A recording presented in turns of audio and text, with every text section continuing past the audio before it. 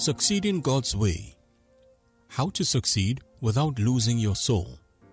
A book written by Goodheart Obi Ekwueme. Narrated and produced by Onimisi Adaba. Chapter 1. You have a great destiny. For I know the thoughts that I think towards you, saith the Lord, thoughts of peace and not of evil, to give you an expected end. Then shall ye call upon me, and ye shall go and pray unto me, and I will hearken unto you. And ye shall seek me and find me, when ye shall seek for me with all your heart, and I will be found of you, saith the Lord. And I will turn away your captivity, and I will gather you from all the nations and from all the places whither I have driven you, saith the Lord. And I will bring you again into the place whence I caused you to be carried away captive. This is from Jeremiah chapter 29 verses 11 to 14. I like the phrase, expected end. It gives one hope for a desired outcome. It is fascinating to know that God created you for a definite destiny and purpose. You are not a biological accident that just happened by some romantic activity between a man and a woman. You didn't arrive on this earth by happenstance, mistake, chance, or coincidence, no matter the circumstances of your birth. God made you with definite intention and for a specific purpose. Psalm 8 verses 4 to 6 reads, What is man that thou art mindful of him, and the son of man that thou visitest him?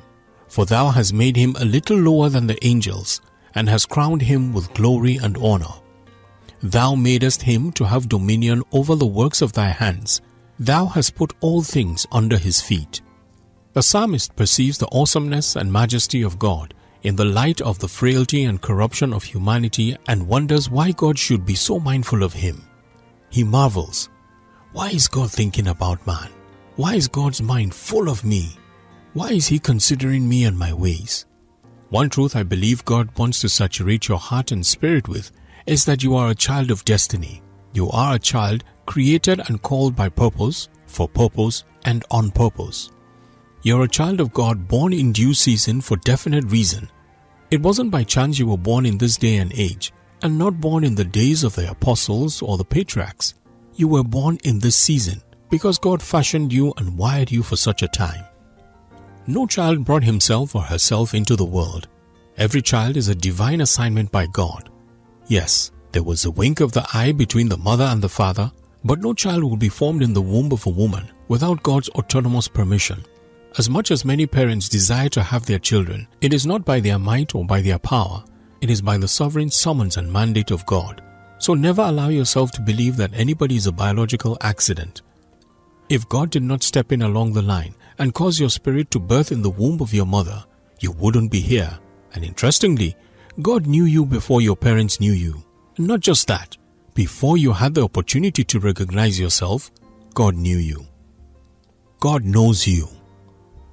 Jeremiah chapter 1 verse 5 says, Before I formed thee in the belly, I knew thee, and before thou camest out of the womb, I sanctified thee, and ordained thee a prophet unto the nations. God fixed you in eternity. He sorted you out and then sent you in time to fulfill the mandate He wrote concerning you. You have to be like Jesus and declare that you have come in the volume of the book written concerning you to do the bidding of the Lord. Your assignment in life is to discover, chapter by chapter, page by page, line upon line, what heaven has written concerning you, and live it out. God knew you before your parents knew themselves and each other. It was God that used your parents to orchestrate your arrival into the world. They were simply partners in fulfilling God's intention according to nature. It is a great privilege, a solemn honor given to parents to bring children into the world in partnership with God. Hence, if you are a parent, part of the inheritance you ought to bequeath to your children is teaching them to discover their God-ordained pathways in life. That means you need to have enough confidence in God to say, whatever you will have my son or my daughter be in life, I release him or her to just be that. But too many times, parents have premeditated or preconceived ideas of what their sons or daughters should become in life. But how can you know more about God's child than God Himself? How can you see the end of something of which you cannot tell the beginning? How can you see the end of something of which you cannot tell the beginning? You can't claim to know the destiny of a child if you don't know the origin of that child. You must be confident enough to release that child to God that sent him or her through you to fulfill destiny. The manufacturer of a thing most definitely knows the purpose of his product because he was guided by purpose in his production. Intentionally made. A man of God says you enjoy dimensions of immortality when you are right in the middle of God's will for your life. When you are en route to fulfilling destiny, there is nothing the devil can do about your life or calling because God is for you as long as you are in the path He ordained for you. When you are in the center of God's will, doing what heaven wired you to do, nothing can take you out before your time. No accident, no coincidence, no witch, no wizard, no curse, no hex, no juju, no voodoo, and no doo-doo can blow you out before your time. The psalmist said, I will praise Thee, for I am fearfully and wonderfully made. Marvelous are Thy works, and that my soul knoweth right well. This is in Psalm 139 verse 14. It's amazing to see the level of precision and accuracy God took to fashion you. The Holy Bible says you were fearfully and wonderfully made. The value a manufacturer puts on a product is seen by the amount of precision he engages in producing it. Most vehicles coming in today are called precision equipment. The manufacturers took the time to make precisely the equipment needed to deliver according to well-articulated intentions. Indeed, these are human beings producing accurate programs, but the scripture shows that we are the fearfully and wonderfully made. Beloved, you are most valuable in the eyes of God. You are so valuable that the Bible tells us that God has not only counted the number of heads on earth, but has numbered the strands of hair on your head. So when you go to the salon, He knows the 1,001 strands on your hair that got trimmed off. He knows that because He is meticulously mindful of you. You are highly valuable. I don't care how many men try to devalue you, how they try to make you feel less of yourself, how your parents made you feel like the black sheep of the family in your upbringing, and how some boy or some girl jilted you. It doesn't matter how relationships or problems have made you feel insignificant. In the eyes of God, you are most treasured. God created everything to function precisely. A man did not make you. You are only born by man. Hence, you are a product of the Almighty God, made in His image and likeness. God saw Himself when He made you. So never you allow what you have been through in life to devalue you. The psalmist had this understanding when he sang, I will praise Thee, for I am fearfully and wonderfully made. Marvelous are Thy works, and that my soul knoweth right well. This is in Psalm 139 verse 14. It doesn't matter what the 1,000 naira bill went through in life. It came from the central bank vault, went through the paymaster to the marketplace, then someone squeezed it. Someone threw it down and jumped on it until it looked dirty. But at the end of the day, when you spread out the 1,000 naira bill, it is still as valuable as it was before fellows tried to mess it up. No matter what you've gone through, you are still as valuable in the eyes of God as you were before the foundation of the world. You may have lost something along the way, but as far as God is concerned, you are still valuable in His sight. Think aright. For I know the thoughts that I think towards you, says the Lord, thoughts of peace and not of evil, to give you an expected end. This is in Jeremiah chapter 29 verse 11. God has an expected end for you. The thoughts He has of you are geared towards bringing you to that expected end. God doesn't only have the target destiny or destination for you. He also thinks thoughts that will order your steps there. He creates ways and means that will inevitably get you to the expected end. God is for you, and He's thinking good thoughts towards you. But it is not enough that the thinking of God is good towards you. In turn, you have to acknowledge and embrace God's thoughts concerning you. You can't think of yourself as a misfit, poor and afflicted, or sick. Those are not the thoughts God has about you. When He thinks about you, He thinks power, joy, righteousness, peace, victory, and lifting. The Bible says, Yea, let God be true, but every man be a liar. This is in Romans chapter 3 verse 4. The question is, whose report will you believe concerning you? Will you believe the report of God's word or the reports of men and the scorecard of experiences? Let your experiences be a lie. Let the reports of your examiner in school be a lie. Let the report of the doctor be a lie. Let the report of the jury be a lie. But let the report of Jehovah concerning you be true. You have to train yourself to think God's thoughts. Consider for a moment, what thoughts are you entertaining about yourself? Proverbs chapter 23 verse 7 says, "For as he thinketh in his heart, so is he." Your thoughts ultimately determine what you become. You can't experience more than your thinking can accommodate. Your thoughts are your boundaries. Life outside the box begins with thinking out of the box. You will go places in your thoughts before you get there with your feet. Your thoughts determine your lot. A man's life is the totality of his cumulative thoughts. Take charge of your thinking. Let your thoughts be in line with the Word of God. After the new birth experience, one of the most important things a man can do for himself is to sit down and renew his mind with the Word of God, to detox himself of all thoughts that are averse to God's intents. Change your thinking with the Word of God. If God says it is possible, then it is possible. When the angel informed Mary that she was about to have a special baby, she said, "Be it unto me according to your word." This is in Luke chapter 1 verse 38. That is the only thing that you shall say when God speaks the impossible things to you and gives you the impossible dreams. Let it be unto you, not according to your connections, salary, the promotion committee, savings, but according to the word of the Lord. Always ask yourself, what are my thoughts? Am I thinking of myself as God is thinking of me? He thinks you are the head and not the tail. He thinks you are beautiful and wonderfully made. You look in the mirror and think of yourself, "This guy is ugly." But God says, "You are beautiful." He says whatever you lay your hands upon to do shall prosper. Agree with Him. The path to self-discovery. Jeremiah chapter 29 verses 12 to 13 says, "Then shall ye call upon me, and ye shall go and pray unto me, and I will hearken unto you.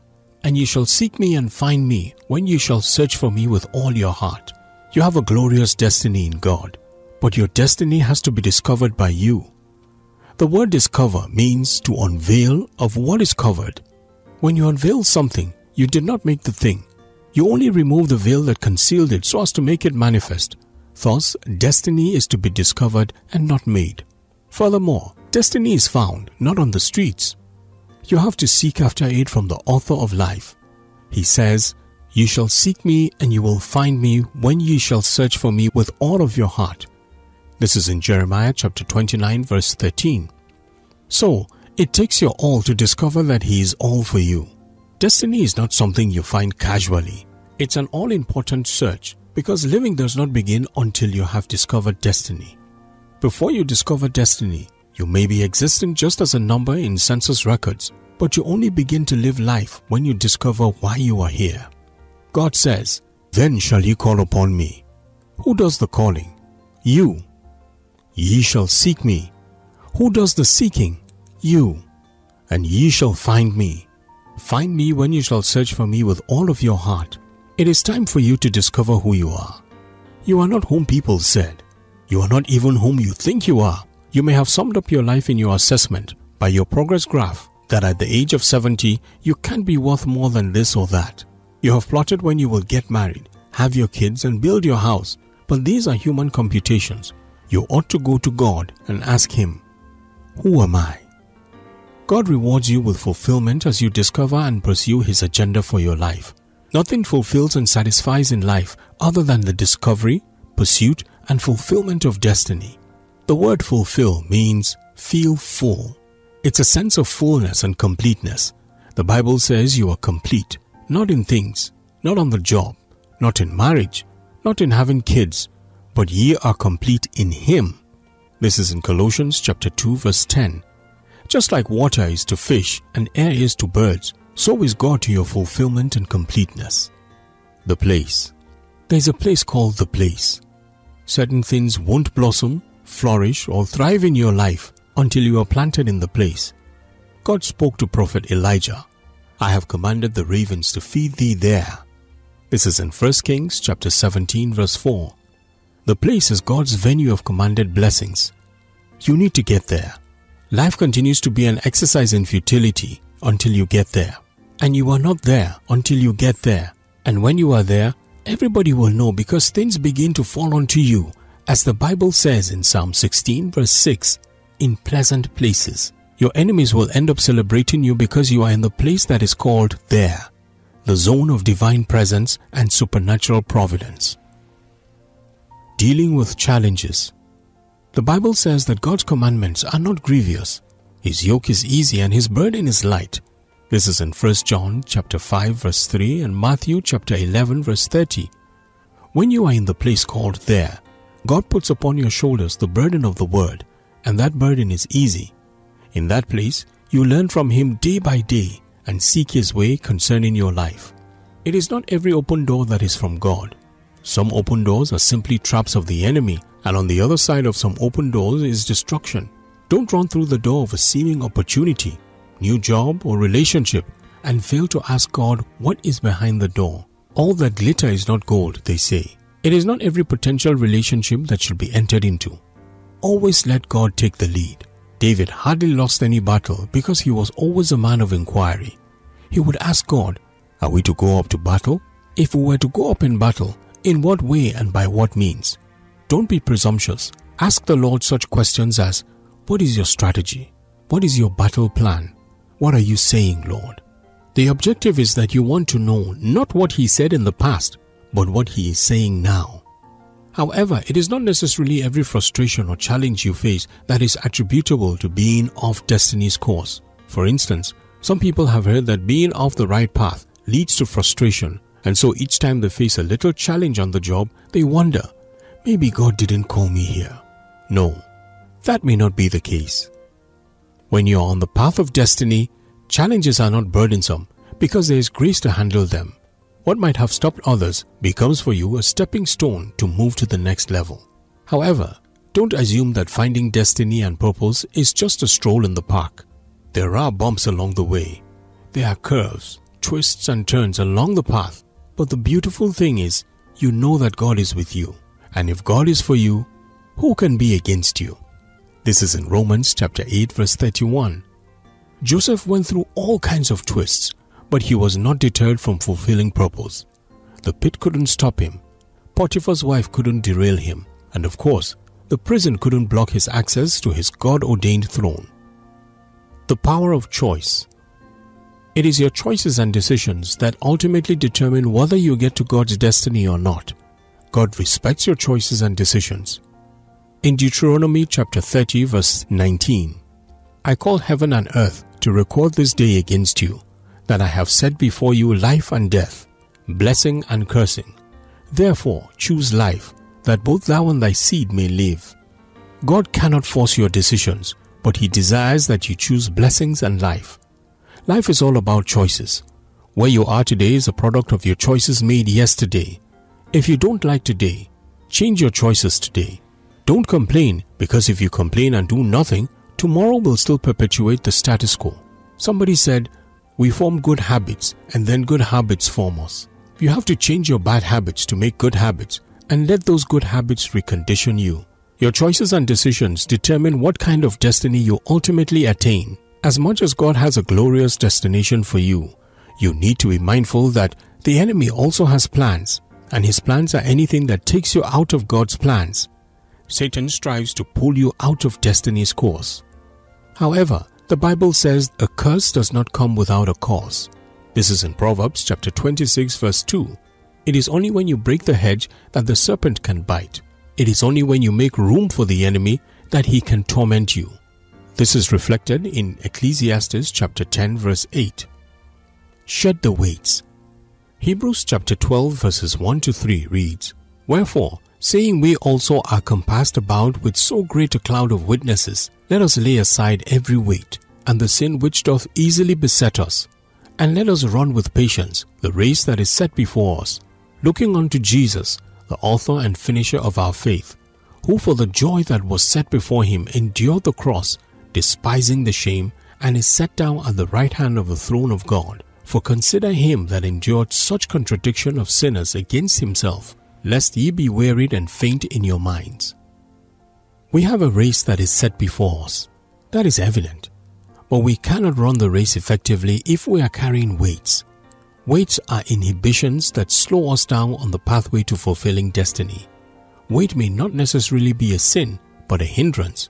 If you are about to get on a 100-meter dash and you put on a suit and carry a briefcase, you are carrying excess luggage for a race for which you ought to be dressed light. It takes determination to lay aside excess luggage like pride, envy, malice, jealousy, greed, covetousness, anger, and the likes. They are excess luggage standing as inhibitions to our running our race effectively and efficiently. Hence the Bible says, lay aside every weight. Apart from the weight, some sins need to be laid aside. As we lay aside the weight and the sins, we need to run the race and finish it. It is not something you do overnight. Like the camel, you have to learn to drink plenty of water, for the journey is great. You need resilience, stamina, and staying power so you don't step out of line. A time to every purpose. The things that God has shown you today are not necessarily going to be fulfilled today.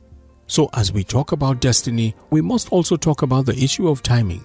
Timing is of utmost importance in fulfilling destiny. The Bible admonishes us in Hebrews chapter 6 verse 2 to be followers of them who through faith and patience inherit the promises. The two ingredients we need to inherit every promise are faith and patience. Has God given you a promise or a prophetic word? Wait for it. It will come to pass. Don't compromise. Wait for it. Be patient. Prophecy is time sensitive. It will come to pass in due season. You don't have to cheat to make it come to pass. If God said it, He is committed to bringing it to pass in His time. No greatness begins great. It is the devil that starts from the top and takes you down. If you're going to go up in life, you must be willing not to despise the days of little beginnings. The multi-billion-dollar company started with an intangible idea. It began small. It is not at every closed door that you have to cry. There are some closed doors you ought to look back at and say, "Thank you, Lord, for that closed door." Because if some doors were not shut, you will not see the door of destiny that was opened. You might have had to lose some jobs to get to where you are now. Perhaps before you began your business, you had to lose your job. Heaven did that for you because some open doors are traps of hell. One grace I have enjoyed for a good number of years is the understanding that slow and steady wins the race. Kenneth E. Hagin once said that God told him that it is better to be behind schedule than to be beyond schedule. If you are beyond schedule, you won't be seeing me anymore. But if you are behind schedule, you will be seeing me. I am only at a distance. It is better you are behind schedule than beyond schedule because once you go ahead of God, you don't see God anymore. You are leading yourself. But if He told you to move and for some reason you hesitated, at least you are still seeing Him in front of you and you can say, "Help me, Lord, have mercy." Apostle Paul testified in 2 Timothy chapter 4 verse 7, "I have fought the good fight. I have finished my course. I have kept the faith." We all have a course. We are all in the race. And our assignments are not just to start, but to finish strong. God has a destiny for us, but there's a time-paced path that leads us to the destination. The path of life. Psalm 16 verse 11 reads, "Thou wilt show me the path of life. Thy presence is fullness of joy. At thy right hand there are pleasures forevermore." There's a path of life that leads to a glorious destiny. Ask God to show you the path that would lead to the destiny He has for you. Oftentimes the pathways to destiny is straight and narrow, and the pathways to destruction, which is the enemy's path, is broad and wide. Jesus said in Matthew chapter 7 verse 13 to 14, "And the broad way leads to destruction." Also in Proverbs chapter 16 verse 25 it reads, "There is a way that seemeth right to a man, but the end thereof are the ways of death." Lot looked up and he saw a lush land that looked good. Little did he know that Sodom was doomed to destruction. He lost his wife and all he had labored for by that sensual move. This is captured in Genesis chapter 13, 18 and 19. You have to tell God from time to time, "You give me your choice. I don't want to choose after the flesh. I don't want to choose a job that looks plump." It is not necessarily the big contract that looks juicy that God wants you to go into. It's not necessarily the job that pays more that God wants you to go for. It may be so, but not necessarily. You have to ask God, where did you precut my destiny before I was born? Where did you predestine my blessings? Show me, Lord. I have little respect for those who celebrate success after seeing success, and I have great respect for those that believe that something is going somewhere even before it shows up. Ephesians chapter 1 verses 3 to 6 reads, Blessed be the God and Father of our Lord Jesus Christ, who hath blessed us with all spiritual blessings in heavenly places in Christ, according as he hath chosen us in him before the foundation of the world, that we should be holy and without blame before him in love, having predestined us unto the adoption of children by Jesus Christ to himself, according to the good pleasure of his will, to the praise and glory of his grace, wherein he hath made us accepted in the beloved. The word predestined means to appoint or to determine beforehand. So, God has appointed, precut, and predetermined you in advance. You have a great destiny. Chapter 2. Discover your purpose. For I know the thoughts that I think towards you, saith the Lord, thoughts of peace and not of evil, to give you an expected end. Then shall ye call upon me, and ye shall go and pray unto me, and I will hearken unto you, and ye shall seek me and find me, when ye shall seek for me with all your heart, and I will be found of you, saith the Lord.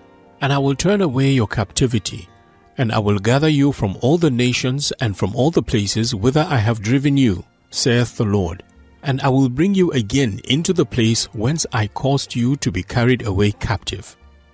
This is from Jeremiah chapter 29 verses 11 to 14. On my way out of church service one day, a particular man I had known for about 10 years accosted me, and as his custom had been for the 10 years I had known him, he reached out his hand in demand for a monetary gift, to which I obliged, as I had been doing all those 10 years. As I handed the money over to him, my heart went out for him, that for close to 10 years he had been at that same station of life where he was continually dependent on people. I believed things could turn around for him, and he could become useful, productive, and self-sustaining with the help of God. What I saw in the life of that man was nothing but a disconnection from destiny. I realized that many times people are asking for what they think they need instead of what they truly need. It is one thing for somebody to give you a fish that can last you just a moment. Once the meal is over, it is over. But it is another thing for one to sit you down and teach you the strategies and technicalities of becoming a fisherman, such that whenever you are hungry or you require fish, you know exactly what to do. What you need to know is how to cast your net into the ocean on the spot on side at the right time to catch your fish. There is a sense of fulfillment that bursts forth in your innermost being when you catch your fish. It's a double treat, the joy of catching the fish and the pleasure of the bowl of pepper soup. Enjoy your inheritance. You will never come into the pathway of the fulfillment of your God-ordained destiny until you discover why you and go on to pursue it. Until you discover that purpose, your life will only be a futile exercise filled with struggles and frustrations. Living begins when a man or woman has discovered the answer to the question of why me. When you answer that primary question of your life, all other secondary needs are met. Psalm 16 verses 5 to 6 reads, The Lord is the portion of mine inheritance and my cup. Thou maintainest my lot. The lines are fallen unto me in pleasant places. Yea, I have a godly heritage. Even though you and I have an inheritance in God, that inheritance can only be made available and revealed to us when we get on the pathway that guarantees its release. Thou wilt show me the path of life. Thy presence is fullness of joy.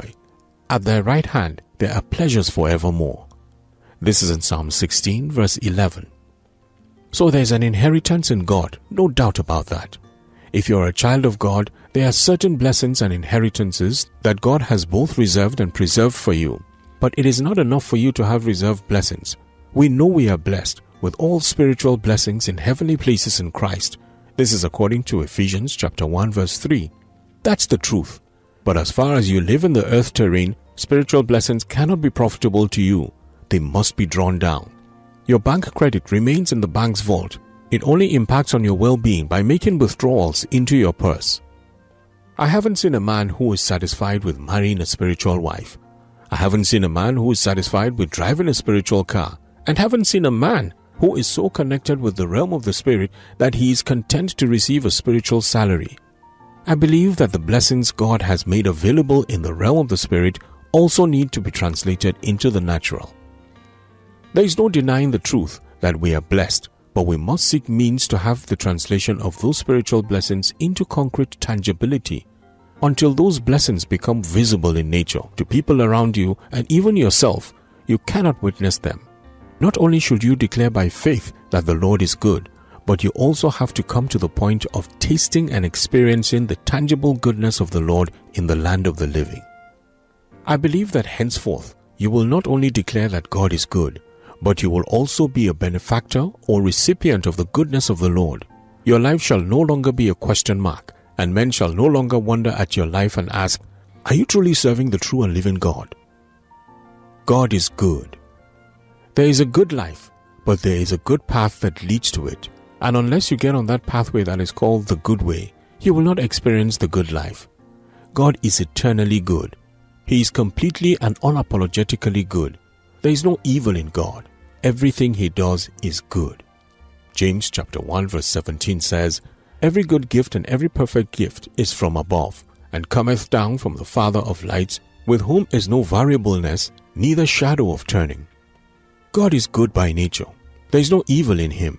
God cannot be tempted with evil, and He does not tempt any man with evil. There is a place of abundance in God. There is a place that is beyond just enough. There is a place that is beyond barely getting along. There is a place called excess. Its premise is described as good measures, pressed down, shaking together, and running over. This is in Luke chapter 6 verse 38. The Bible says in Ephesians chapter 3 verse 20 that God is able to do exceeding abundantly above all that we ask or think, according to the power that worketh in us. He is able not just to do, but also to surpass our expectations and imaginations to levels that blow our minds in direct proportion to the power at work within us. God seeks to bring you and me to the realm of the overflow, the realm of abundance. We must understand that life will always offer us choices. Time and again, you will have a choice between a broad and a wide way of life, and the straight and narrow way. The broad ways in life are oftentimes the paths of least resistance that seems acceptable and appealing to the flesh or the natural man. It is a place you will move into and receive the applause and accolades of multitudes of men, a place fitting for the natural man, and there are many that go therein. But there is another way that is straight and narrow, and when men begin to step on that path, they immediately become a target of criticism. People will criticize you, laugh at you, and mock you because the straight and narrow way is one that is not popular. It is a path unacceptable to the natural man. It is never too late to change your direction in life. I don't care how old you are or how far you have gone. It is never too late to discover afresh the reason for your being. Abraham began his journey of destiny at 70 plus age. At 85, Caleb was still vibrant with strength, declaring, "Give me this mountain." This is in Joshua chapter 14 verse 12. The same mountain he had seen 40 years before. So it is never late to start. It is better to be late and get it done than to be the late without doing it. That means it is better to begin late than to die and never begun.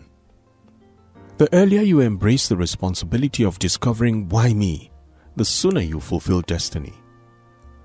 The transition period. Anyone who is going to embark on the journey of fulfilling God's plan must be ready to accept criticisms from family, friends, and colleagues, because you will never receive the majority vote of mankind when you are pursuing God's plan for your life. The beautiful thing about pursuing purpose, however, is that eventually the word God has spoken over your life will blossom to the amazement and admiration of men.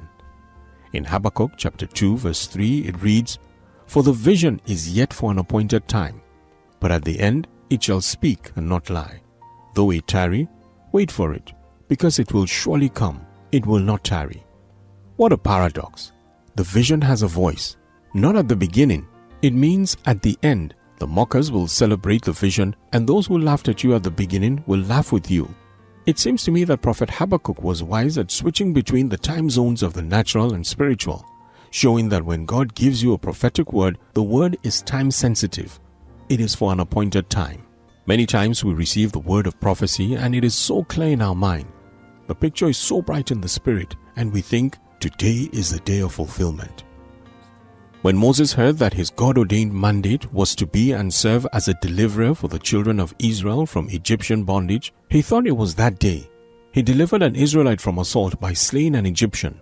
Apostle Peter, referring to his incidents in Acts chapter 7 verse 24 says, Moses supposed that his brethren would have understood how that God by his hand will deliver them. That overzealous step sent him on 40 years exile until God's appointed time. 40 years later, Joseph had a dream of greatness, and he thought that the dream would come to pass instantly. There's a time in between anointing and appointing. It is called transition. Between the time God spoke a word to you and the time the word comes to fulfillment and manifestation, there is a waiting period. But the wait is not for you to look around. The wait is to keep you focused on the end. Hold that picture crystal clear in your mind so that no matter what you go through in time, you will not be discouraged from pursuing it. In the end, it will speak. When you look at natural realities, it looks like your destiny is delaying, but it cannot be denied by any gang up of hell. When Prophet Ezekiel was in the valley of the dry bones and was asked, Son of man, can these bones live? Very wisely he replied to God, O God, thou knowest. Then God said to him, Prophesy. We read that he prophesied as he was commanded, and as he did so, things began to happen. First of all, there was a rumbling, a noise, and a shaking, and then the bones came together, bone to bone. This is found in Ezekiel chapter 37, verses 1 to 7. When God has declared over you a great destiny, you must not allow the noise and the rumblings that follow to deter you from pressing on to see the performance. Truth is, after the noise and rumblings, the bones are coming together, bone to bone. What you thought should have been an overnight fulfillment of what God told you might have taken some time by now, but every word that God spoke to you, He will surely bring to pass. Wait for it. Joseph, after he received the divine revelation of his destiny, thought that he would end up in the palace overnight. Yet, he went through bits of bumps, turns, and twists on the way. It wasn't that God couldn't pick him up from where he was and take him to the throne in one quick sweep. But that is not his modus operandi. Stop wondering, why do I need to go through all I'm going through to get to the throne? The pit is too dark. The slavery is harrowing and humbling. Even the prison is stinking. Hold on, beloved. All those are procedures and stepping stones to the palace. If you won't go through them, you won't get to the throne. The joy of childbirth strengthens a mother to go through the birth pangs graciously. Put on a gracious attitude. The word of God said concerning Joseph, until the time that his word came, the word of the Lord tried him. This is in Psalm 105, verse 19. God's word to you is time-bound. Has God shown you a vision of a great husband, a great anointing, great doctor, great lawyer, great politician, and what have you? He gives you that word, but allows the process of time to prepare you for the prepared place. Joseph had to go through the school of hard knocks. Otherwise, he would have gotten to the palace bitter and vengeful. The grace in the words of Joseph to his brothers reveals the deep work of grace that God has wrought in him between his experience from the pit to the palace. The Bible records in Genesis chapter 45, verses 4 to 8, the Message translation. Come closer to me, Joseph said to his brothers. They came closer. I am Joseph, your brother, whom you sold into Egypt. But don't feel badly. Don't blame yourselves for selling me. God was behind it. God sent me here ahead of you to save lives. There has been a famine in the land now for 2 years. The famine will continue for 5 more years. Neither plowing nor harvesting. God sent me here to pave a way and make sure there was a remnant in the land, to save your lives in an amazing act of deliverance. So you see, it wasn't you who sent me here, but God. He set me in place as father to Pharaoh, put me in charge of his personal affairs, and made me ruler of all Egypt. Only a man who has been processed through the fire and ridden of bitterness can speak like Joseph. If you're going to step into the fullness of what God has for you, you must be wary of bitterness. You must forgo the pains that others have caused you, because God is going to elevate you, not to take advantage of the elevation to punish those who at one point was used by the enemy to bring pain. God is going to elevate you in such a way that you can return without any form of bitterness and in love to rescue those who were used by the enemy to hurt you. The very essence of exaltation is for you to minister grace back to others. The Bible says in Matthew chapter 10 verse 8, freely you have received, freely give. A man who doesn't know that he has received freely will not know how to give back to others graciously. How good would it be if we learn to treat others the way God treats us? With the same grace, patience, long-suffering, he believes against all odds that we will turn out better someday. He trusts that no matter where we are today, our future is bright. If only we could maintain that attitude with other people, our world would be a better place, and more so, our churches will be a glorious testament of love to the world. Stop hoarding and start giving. Psalm 139 verse 14 says, I will praise thee, for I am fearfully and wonderfully made. Marvelous are thy works, and that my soul knoweth right well. You are God's masterpiece. You are one in town. When God got through making you, He threw away the mold and ensured that He would not make one exactly like you again. You might have an identical twin, but that one cannot be exactly like you. Certain things distinguish you from other people on the face of the earth. Isn't it a great honor and privilege that you are among the 6 billion people on the face of the earth that God knows? You are not just a statistical figure. You are unique and peculiar, not because of anything you have done to qualify, but because His nature is love. He that loveth not knoweth not God, for God is love. This is in 1 John chapter 4 verse 8. Also in 1 John chapter 4 verse 16 it reads, And we have known and believed the love that God hath to us. God is love, and he that dwelleth in love dwelleth in God, and God in him. He made you and me to share Himself and His authority on earth. The Bible says we are made for His pleasure. You are not made to live for your preferences. There is a reversal somewhere. We are packaged to find pleasure, peace, and fulfillment as we please Him. There is a space in this life that only you can occupy. There is a contribution to this life that only you can make. There are roles and assignments that only you can play and perform. God has not called us to become consumers. Rather, He's called us to become distributors and contributors to lives, and people who have a sense of value and know that they have something to offer. Too many people are saddled with the spirit of grabbing and taking. Unfortunately, such people become victims of society. They are always thinking that they are needy, and as long as they consider themselves so, they will always have needs. Some people have resources and properties, but they are still poor because the things they acquired have not been able to satisfy the spirit of poverty within them.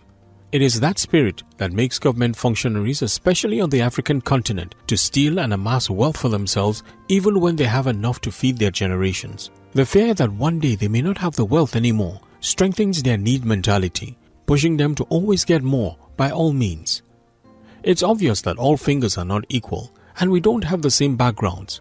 But your background isn't as important as your future. Where God is taking you is far more important than where you have been. In pursuit of destiny, don't fix your gaze on the rear mirror. God called you to look ahead through the windscreen. Many times we are driving to our destiny, but our concentration is on the rear mirror. That's our past, and we end up not making progress or running off the track. Stop looking back and sulking over your past. No matter what you have lost in terms of opportunities and resources, you still have all it takes to achieve all that God has designed for you. Your experiences will work together for your good as you embrace God's love and pursue His purpose for your life. In Revelation chapter 3 verse 2, we are charged to strengthen the things which remain. No matter what the enemy is trying to plunder, abuse, misuse or steal from you, there is still something remaining. There is still value within you. There is still something you can offer to mankind that the enemy cannot tamper with. You are not here to occupy space. You are alive because there is a reason for your life. You are not just alive because God didn't know what to do with you. You are destined for something that only you can do and achieve. Start with what you have. It is by stepping out to make yourself available for kingdom service that you begin to discover the reason for your being in more specific terms. The church is the ideal place to discover your destiny and purpose. There are many people in the local church today who never knew they could do what they are doing. A wide array of contemporary artists and professionals have the foundation of their great careers in some church somewhere.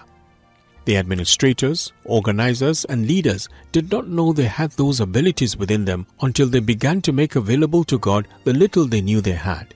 You can't afford to be idle in the church.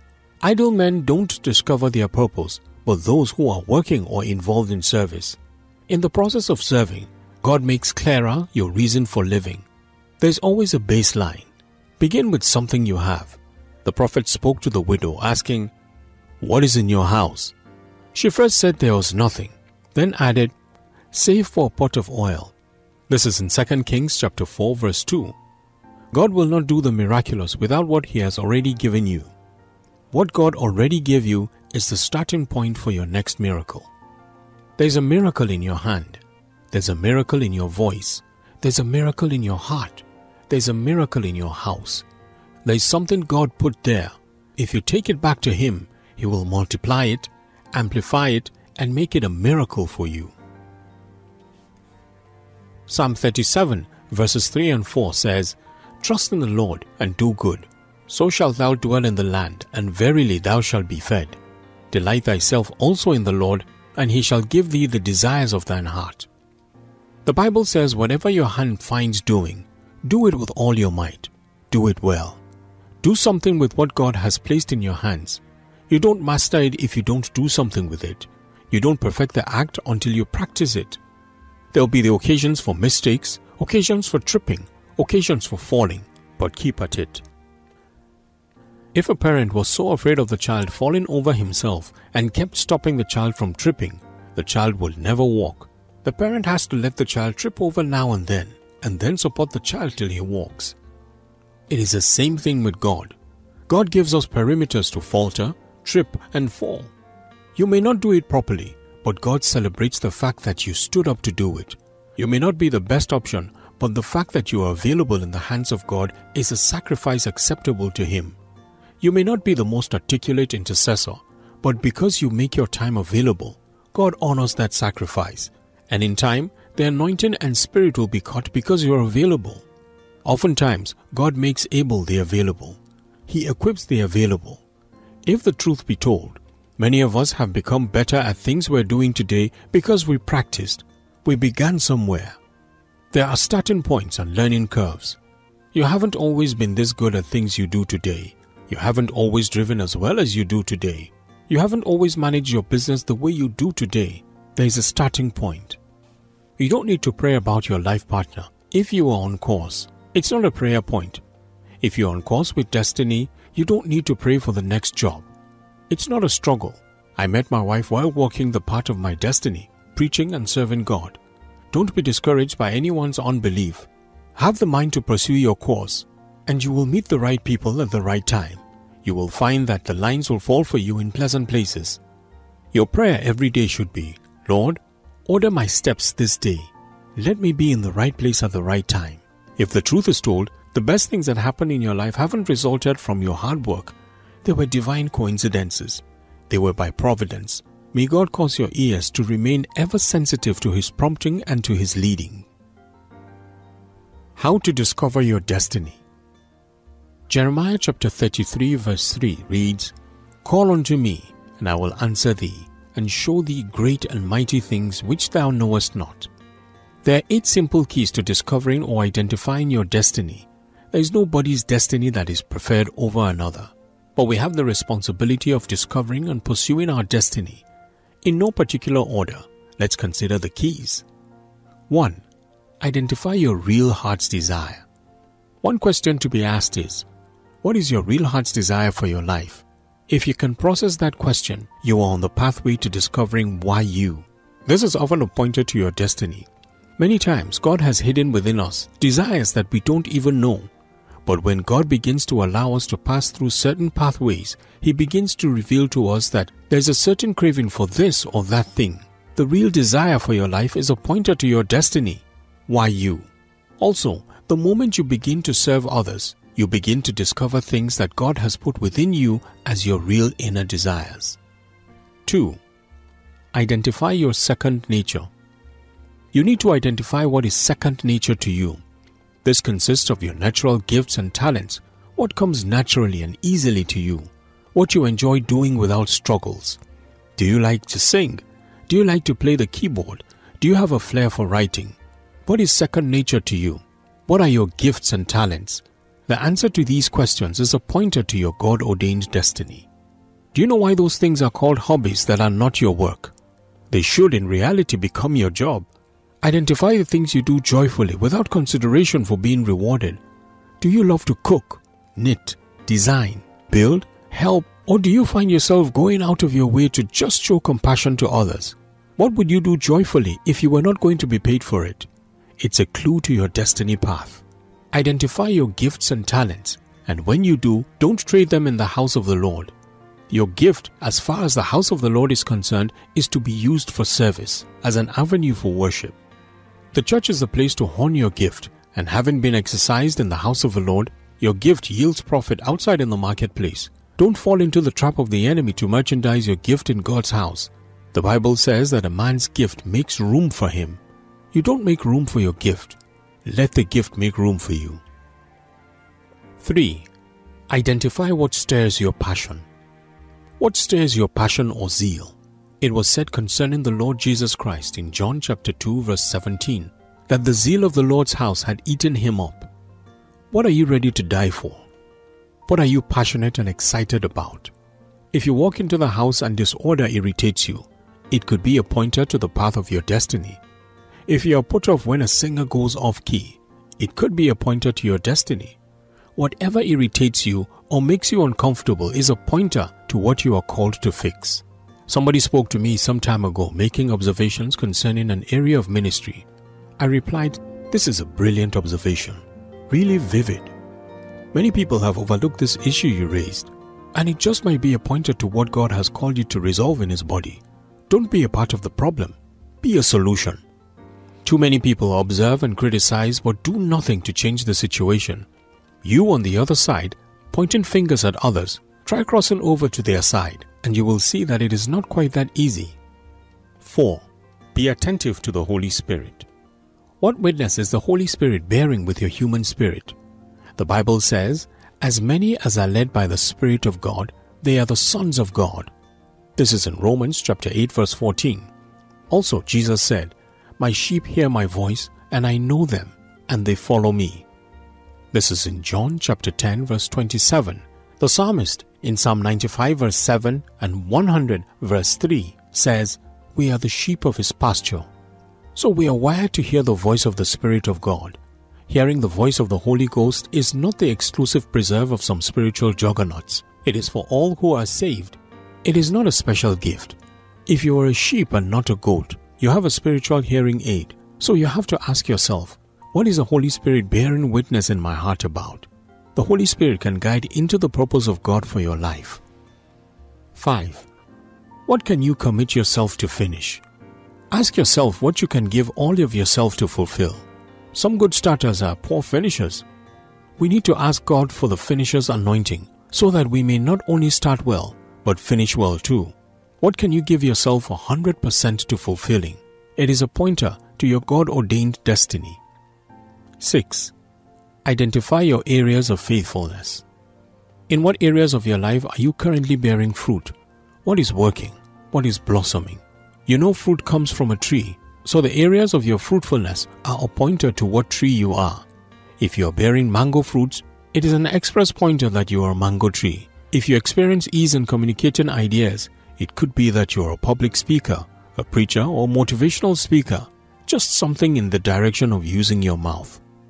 What is naturally blossoming in your life shows the tree you are and is a true pointer to your God-ordained destiny.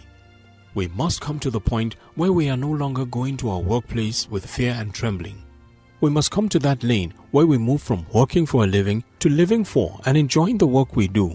We must discover what God has called us to do as our life's assignment and pursue it. Let me add that sometimes in trying to fulfill your destiny, you may have to settle for an initial pay cut for an ultimate pay rise. The challenge with many people is that they are too engrossed with temporal gratification over long-term fulfillment. They are satisfied with a job that pays their bills but leaves them with empty hearts at month end. They go out tired and return tired. They somehow know, I am not fulfilled on this assignment. This is not the best place God has for me. There's that nagging feeling within that, perhaps I'm misplaced. Perhaps I'm a misfit here. But if I leave here, then what next? Frankly, it is a legitimate concern. But if you are going to maximize your life, to let everything God has poured into you come to manifestation, there must be a time in your life when you undergo a pay cut for an ultimate pay rise. It is something that has to happen someday, sometime, and it is better late than never. The quicker you switch and make that decision and brace yourself to go all the way with destiny, the easier for you to see the best that God has for you. The best days are only just starting. His inheritance is found in the good path. 7. Seek godly counsel. Seek counsel from mature Christian leaders before you take a major step. The Bible in Proverbs chapter 11 verse 14 says, "In the multitude of counselors there is safety." Sometimes people leave their jobs before they tell their pastors or a church leader, and 3 months down the road, they are asking the man of God what happened. They should ask you what happened. Seek counsel. Man of God, I sense a nudging in my heart to move in this area.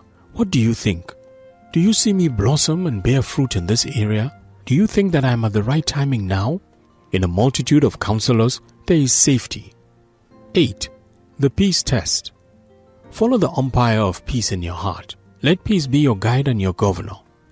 In Colossians chapter 3 verse 15 it says, "And let the peace of God rule in your hearts, today which also are called in one body, and be ye thankful." Whenever God speaks, God will speak peaceably. He won't speak to bring such confusion and fear. Your mind may take some time to catch up, but deep down, there ought to be stillness. Isaiah chapter 30 verse 21 says, "This is the way to go. Follow it." Don't confuse the umpire of peace in your heart with your mind playing catch-up. As long as you follow destiny, your mind will ask you questions like, "Are you sure?" The truth is, you will never be 100% sure. You just have to walk by faith if you're following God. You never have it all together in your mind, but there ought to be something that settles it within you. Faith is a risk, but an insured one. It is insured by the blood of the Lamb, and it is insured by God Himself. If you're stepping out to walk on water with the word that God gave you, you're not in truth walking on water. You're walking on the word that God gave you. Chapter 3. Get your house in order. As the Lord God said, "It is not good that man should be alone. I will make him an helpmeet for him." And out of the ground the Lord God formed every beast of the field and every fowl of the air, and brought them to Adam to see what he would call them. And whatsoever Adam called every living creature, that was the name thereof. And Adam gave names to all cattle, and to the fowl of the air, and to every beast of the field. But for Adam there was not found an helpmeet for him. And the Lord God caused a deep sleep to fall upon Adam, and he slept. And he took one of his ribs, and closed up the flesh instead thereof. And the rib which the Lord God had taken from man, made he a woman, and brought her unto the man. And Adam said, "This is now bone of my bones, and flesh of my flesh. She shall be called woman, because she was taken out of man. Therefore shall a man leave his father and mother, and shall cleave unto his wife, and they shall become one. And they were both naked, the man and the wife, and were not ashamed." This is taken from Genesis chapter 2 verses 18 to 25.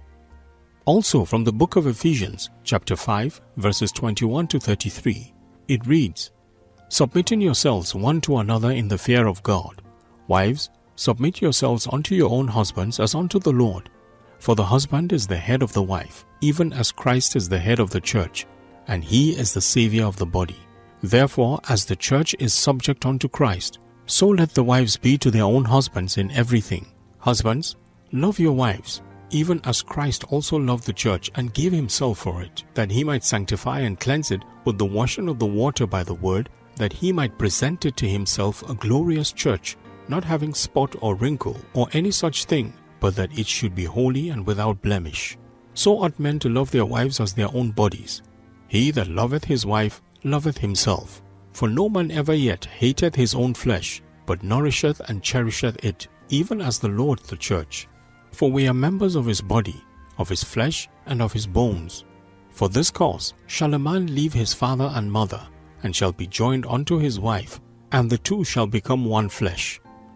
This is a great mystery, but I speak concerning Christ and the church. Nevertheless, let every one of you in particular so love his wife, even as himself, and the wife see that she reverence her husband. God of order and excellence. Our God is a God of order. Everything he does with a sense of order. He doesn't do anything chaotically. Paul said that much in 1 Corinthians chapter 14 verse 40. Let all things be done decently and in order. Whether you believe it or not, God is attracted to order. Not only is our God attracted to order, but His blessings are also attracted to order too. Conversely, a life of chaos, disorder, rancor, or strife repels His presence and blessings. I have said here and there, and I'll say again, that you can organize the devil out of your life. The reason is, when your life is ordered, there is no room for the enemy to interfere. The enemy moves amid chaos and is himself the father of chaos. He is the progenitor of rancor and chaos. So whenever he sees chaos, it attracts and invites him. Furthermore, God is a God of excellence. Wherever you see excellence manifested, it is a type and shadow of God. His spirit is a spirit of excellence. He alone is most excellent, and we have to strive to come to a point as His people where we go beyond mediocrity, living the average life and just living like the rest. We are not called to live like the normal average man. We are called to glory and excellence, as reflected in 2 Peter chapter 1 verse 3. Continuous improvement. There ought to be something within your spirit that challenges you to become better than you are today if you are a child of God. The Spirit of God ought to impress upon you that your life is more than where you are today. You feel and know that you can do more, have more, and become more. You can become a mover and shaker in your field of endeavor even if you feel as if you're in the pit right now. Don't let people conclude on you when God hasn't concluded with you yet. Don't put a full stop where destiny has only appended a comma. The comma means pause, think about it, reflect, meditate, and get your breath together because the journey is not over. But full stop means this is all about your finances, marriage, your relationship, and career. But the devil is a liar.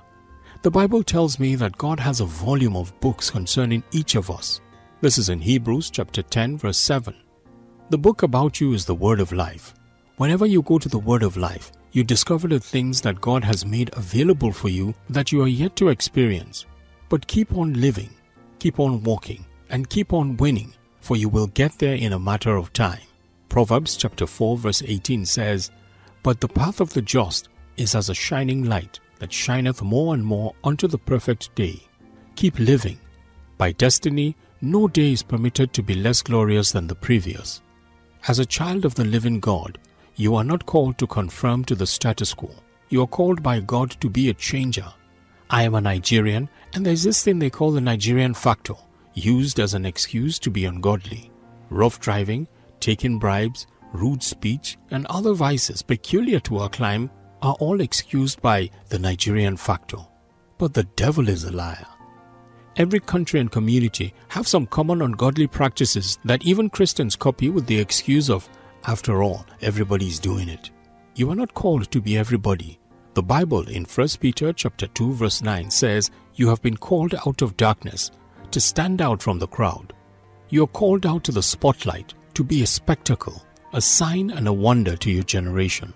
You are called to do something different from the norm. You are not to go with the bandwagon effect. You are not to go with the multitude. You are called by God to be different.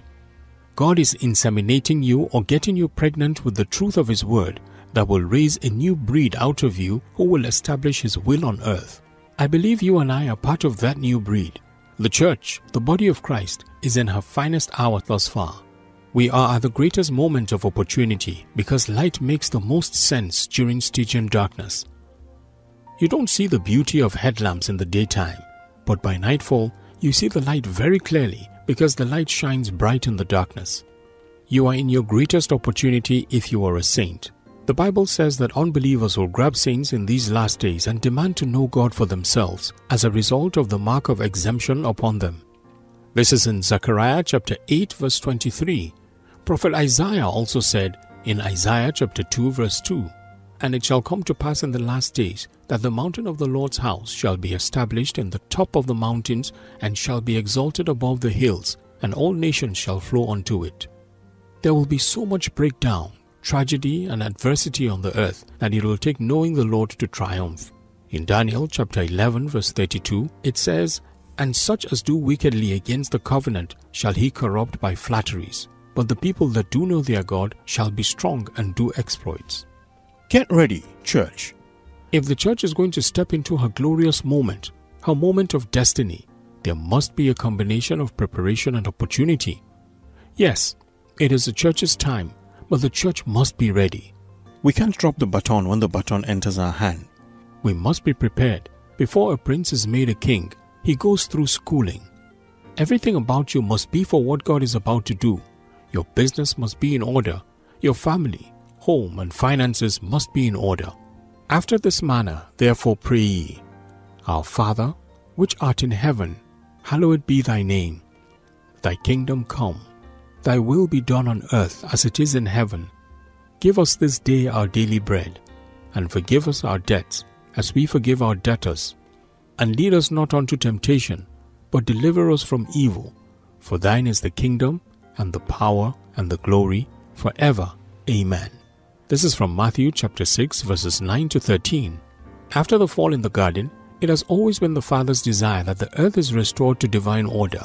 And he is saying the responsibility is on the church, not on the judiciary, executive, or legislature of a country. It is not on the United Nations either. The church, not the heathen, will change the world. We can and we must. If we don't, our children will ask us questions. We can't leave this world as it is for our children and grandchildren. There must be something better to offer them. Have you noticed in Scripture that God never asked the world to change? In 2 Chronicles chapter 7 verse 14 it reads, If my people, which are called by my name, shall humble themselves and pray and seek my face and turn from their wicked ways, then I will hear from heaven and will forgive their sins and will heal their land. Our economy is a reflection of the church. The natural is the outlook of the spiritual. What you see in the corridors of power is just a reflection of the church's state. We are buying and selling, jostling for positions, titles, and the spotlight. But God is waiting for us as the church to take the lead, to be an ark, a haven of safety like Noah built. People shall run into the church and find safety. They shall find bread in the church. The adage, as poor as a church rat, should become obsolete. The Bible says we shall lend to nations and not borrow. This is in Deuteronomy chapter 15 verse 6. Moneybags shouldn't decide what pastors preach. We won't preach to suit the so-called big givers. Enough of lily-livered, watered-down sermons. The church empowers people in their chosen paths of endeavor. We're to produce the best in every sphere because we carry the seed of the blessed one, the most excellent one. Daniel was 10 times wiser than his classmates because of the Spirit of God that was upon him. He had knowledge of witty inventions. By that same Spirit, your thinking becomes profound and razor sharp, for you have the mind of Christ, as put in 1 Corinthians chapter 2 verse 16. We have celebrated mediocrity for too long in the church. We should invest well in everything we do in church. Let our music be top quality. Let our audiovisuals be excellent. Let there be a touch of excellence in running our programs. Some say it's wasteful because it's earthly and the money should be given to the poor. But Jesus said we can always give to the poor because they will always be here with us. But our best must always be reserved for Him. As reflected in the book of John chapter 12 verses 1 to 8. There is nothing you invest in worshiping God that is wasteful. He is a first-class God. He deserves nothing but first-class worship with all of our skills, competences, networks, connections, know-hows, strength, health, wealth, etc. The beauty of relationships. God never designed for man to live in isolation. God never designed for you to live aloof and alone. Genesis chapter 2 verse 18 records, And the Lord God said, It is not good that man should be alone. I will make him an helpmate for him. This scripture has often been applied in the marriage context, but we can also use it appropriately outside of marriage. It is not good for a person to be alone. You must seek to have relationships of note in your life. If God says it is not good, then it is not good. The psalmist says, God setteth the solitary in families. This is in Psalm 68, verse 6. The Apostle Paul spoke of the church within the context of relationship. For as the body is one, and hath many members, and all the members of that body being many are one body, so also is Christ. This is in 1 Corinthians chapter 12, verse 12. Solomon in his wisdom addresses the same issue. He says, Two are better than one, because they have a good reward for their labor. For if the four, one will lift up his fellow. But woe to him that is alone when he falleth, for he had not another to help him up. Again, if two lie together, then they have heat. But how can one be warm alone? And if one prevail against him, two shall withstand him. And the threefold cord is not quickly broken. This is in the book of Ecclesiastes chapter 4 verses 9 to 12. Nobody is supposed to stand alone. He that stands alone falls alone. God deliberately brings certain relationships into your life to complement you and help you fulfill your destiny. In other words, God brings people into your life to supply the missing piece in the puzzle of your destiny. You may be praying to God about something He has sent the answer long ago, but it did not come to you like you thought it would. It came in form of a person God brought your way. And by the way, that colleague, friend, student, or acquaintance might just be the key to your next level. Be careful how you treat people. When opportunities show up, they don't show up looking like prospects. The person who begged you for money might have been the introduction to your miracle. God might be using him or her to assess your capacity to handle the next blessing He is willing to release to you. Let brotherly love continue. Be not forgetful to entertain strangers, for thereby some have entertained angels unawares. Remember them that are in bonds, as bound with them, and them which suffer adversity, as being yourselves also in the body. This is in Hebrews chapter 13 verses 1 to 3. You know, they say men marry women for who they are, hoping they remain the same, while women marry men for who they will be, even hoping to change them. But we all know people are just who they are, and only God can change a person from inside out. Anyone who will not respect and appreciate what they see should not even be with you.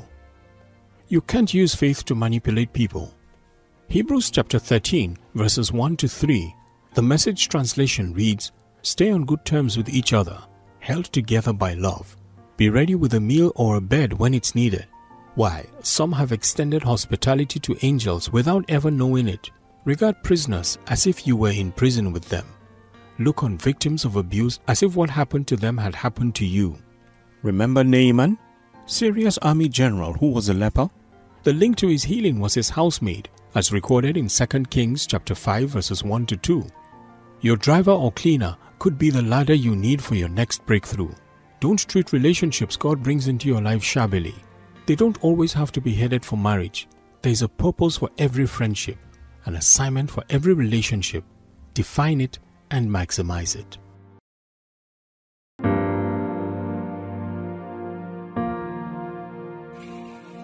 Chapter 4. Don't let death stop you. Joshua chapter 1 verses 1 to 7 reads, "Now after the death of Moses, the servant of the Lord, it came to pass that the Lord spake unto Joshua the son of Nun, Moses' minister, saying, Moses my servant is dead. Now therefore arise and go over to the Jordan, thou and all this people, unto the land which I do give to them, even to the children of Israel. Every place that the sole of your foot shall tread upon, that have I given unto you. And I, as I said unto Moses, from the wilderness and this Lebanon, even unto the great river, the river Euphrates, all the land of the Hittites, and unto the great sea, toward the going down of the sun shall be your coast. There shall not be any man be able to stand before thee all the days of thy life. As I was with Moses, so will I be with thee. I will not fail thee, nor forsake thee. Be strong and of good courage. For unto this people shalt thou divide for an inheritance the land which I swear unto thy fathers to give thee. Only be thou strong and very courageous, that thou mayest observe to do according to all the law which Moses my servant commanded thee. Turn not from the right hand or the left hand, that thou mayest prosper whithersoever thou goest." There are strategies for possessing your possession, and Joshua is the book of inheritance, a useful guide for the believer. It is a classic illustration of God's strategy for bringing His people into their rightful place in Him. This is no longer the bondage of Egypt or the dreariness of the wilderness. Israel was gradually beginning to enter the land God had promised, not even them, but their forefathers. God had told Abraham, who was then Abram, in Genesis chapter 15 verses 13 to 14, saying, "Know of a surety that thy seed shall be a stranger in a land that is not theirs, and shall serve them, and they shall afflict them 400 years. And also that nation whom they shall serve will I judge, and afterwards shall they come out with great substance. The book of Joshua essentially shows the fulfillment of this promise. It is noteworthy that firstly, God keeps His promises, and secondly, the best of every believer is always ahead of him. So when next someone says, "Happy birthday to you," they are saying you are beginning to experience the beginning of the very best days of your life. Your best is ahead of you. God always reserves the best for the last. Sadly, too many people are weighed down by what has happened already in their lives. They gripe and complain, but what they fail to realize is that what has happened is insignificant compared to what is about to happen. There is always more. This is a prophetic word. Something has happened, something is happening, and something awesome is about to happen. God is out to constantly outdo Himself in your life. The book of Philippians chapter 3 verses 13 to 14 reads, "Brethren, I count not myself to have apprehended, but this one thing I do, forgetting those things which are behind, and reaching forth unto those things which are before.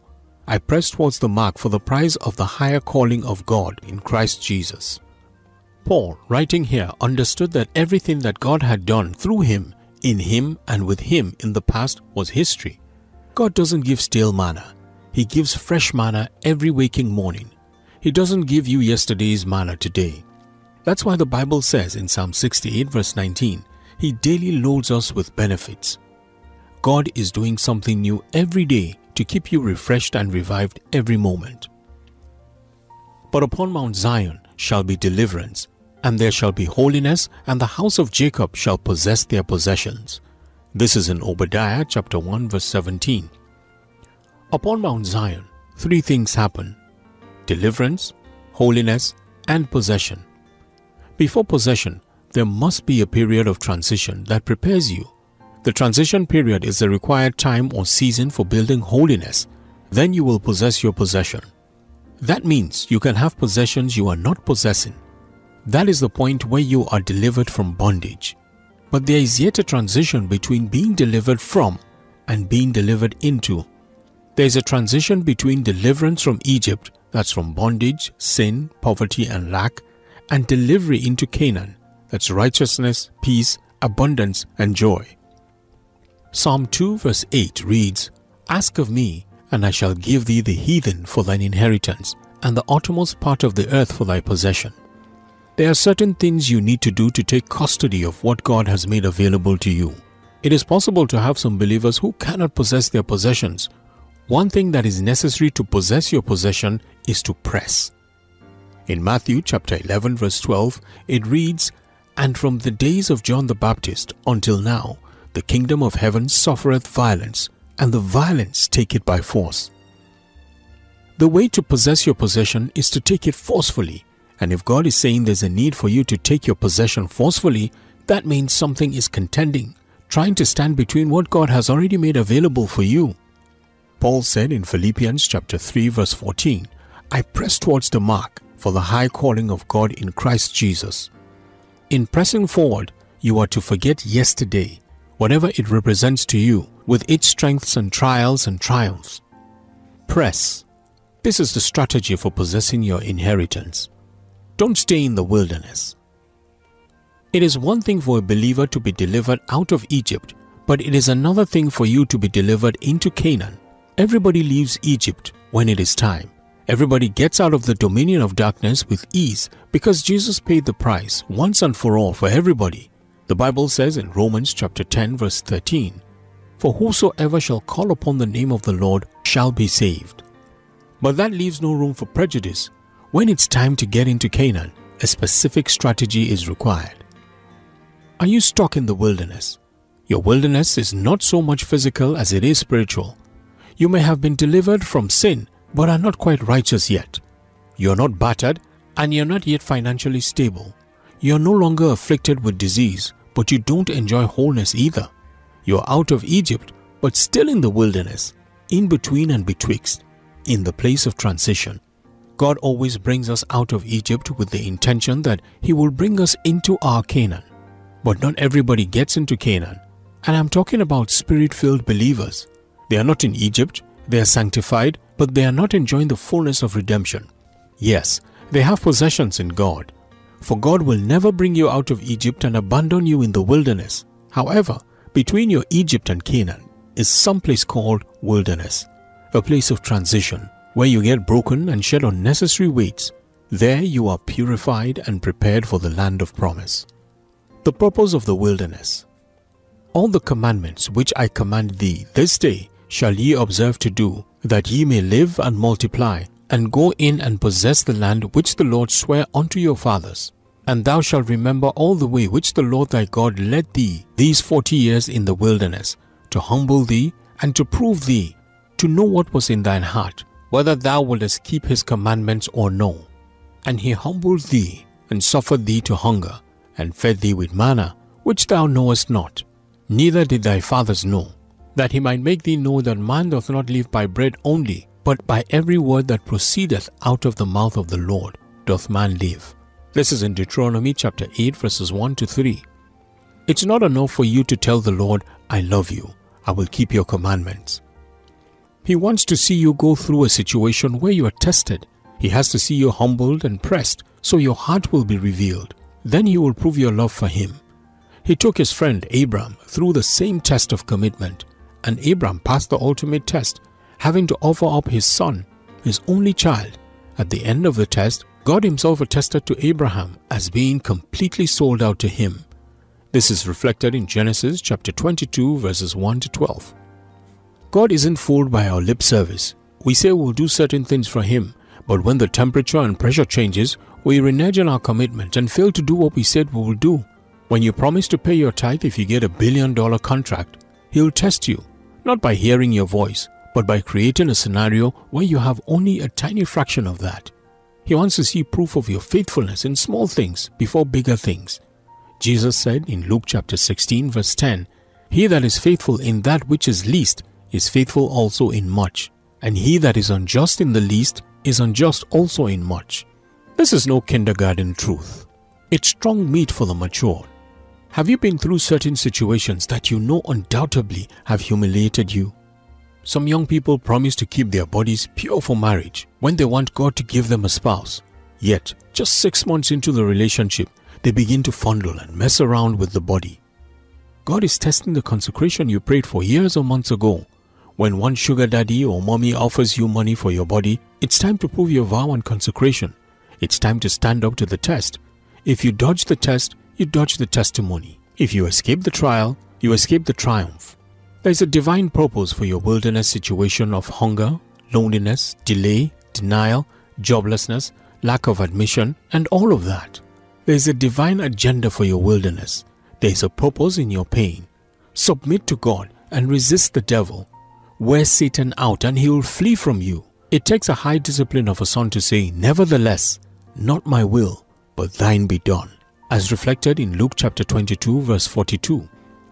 In the book of Deuteronomy chapter 8 verse 16, it says, Who fed thee in the wilderness with manna, which thy fathers knew not, that he might humble thee, and that he might prove thee, to do thee good at thy later end.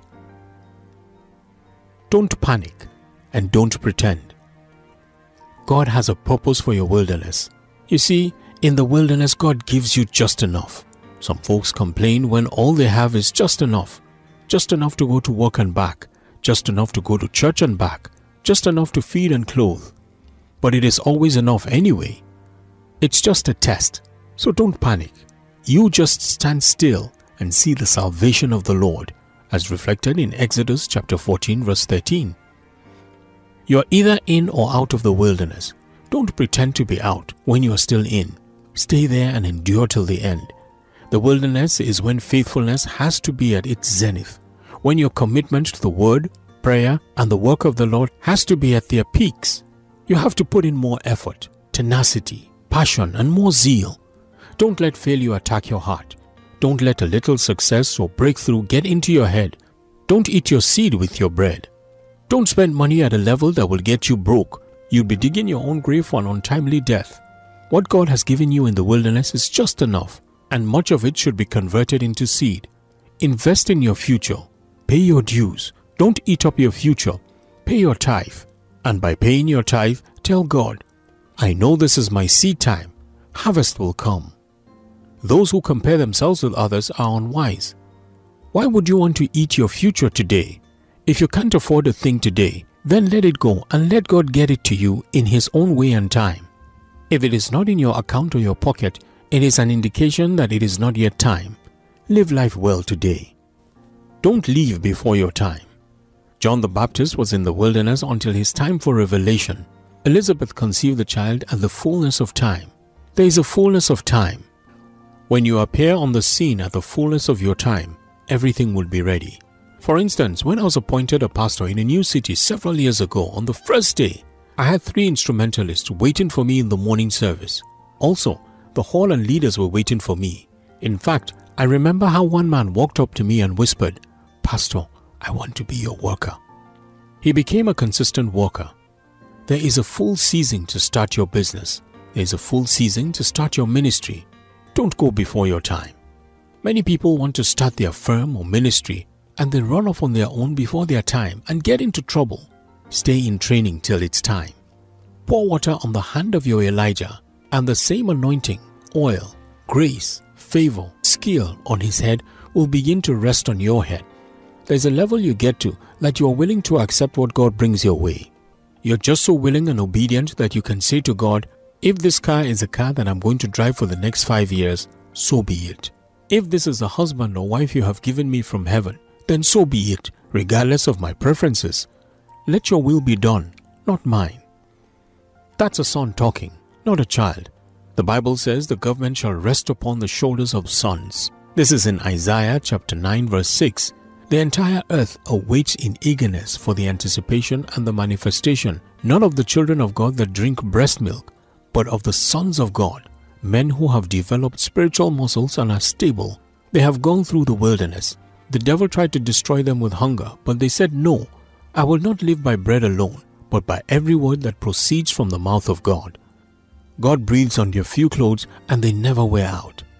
This is the Lord's doing. It is marvelous in our eyes. This is reflected in Psalm 118 verse 23. Tested and trusted. The instruments that God is about to release into the world from the end-time church will come out smoking with the glory of the Lord from the wilderness because they have been well tested. They have gone through the furnace, tragedies, adversities and hazards, but they came out with the divine seal of sonship. They have nothing to fear anymore because they have been through the valley of the shadow of death. They have known the Father's love practically, and their faith has withstood trials. Psalm 66 verses 10 to 12 reads, "For thou, O God, hast proved us. Thou hast tried us as silver is tried. Thou broughtest us into the net. Thou laidst affliction upon our loins. Thou hast caused men to ride over our heads. We went through fire and through water, but thou broughtest us out into a wealthy place." When gold goes through furnace, it comes out purified. The Bible says in Psalm 12 verse 6, "The words of the Lord are pure words, as silver tried in a furnace of earth, purified 7 times. God's word is tested and proven. You may have been tested and failed, but you need to get up again and go on. It may not be immediately, because He will give you time to recuperate and fortify yourself. But watch out, you will be tested again. Before the promotion comes, there will always be a test. God is no respecter of persons, but He respects His principles. The test comes before promotion. Now understand that Psalm 66 verses 10 to 12 is written in the permissive sense, not causative. God doesn't cause those things. He only permits them. He permits them and also regulates them to the degree of which He has given you grace to handle. In 1 Corinthians chapter 10 verse 13, it says, "There hath no temptation taken you but such as is common to man. But God is faithful, who will not suffer you to be tempted above that ye are able, but will with the temptation also make a way to escape, that ye may be able to bear it." That means in that tragedy, God wants to show you Jesus, who He is, the way, the truth, and the life, as reflected in John chapter 14 verse 6. In that situation of hunger, God wants to show you Jesus, the bread of life. Job 14:14 says, "If a man die, shall he live again? All the days of my appointed time will I wait till my change come." Hold on to Jesus, for your change is coming. Come into your wealthy place.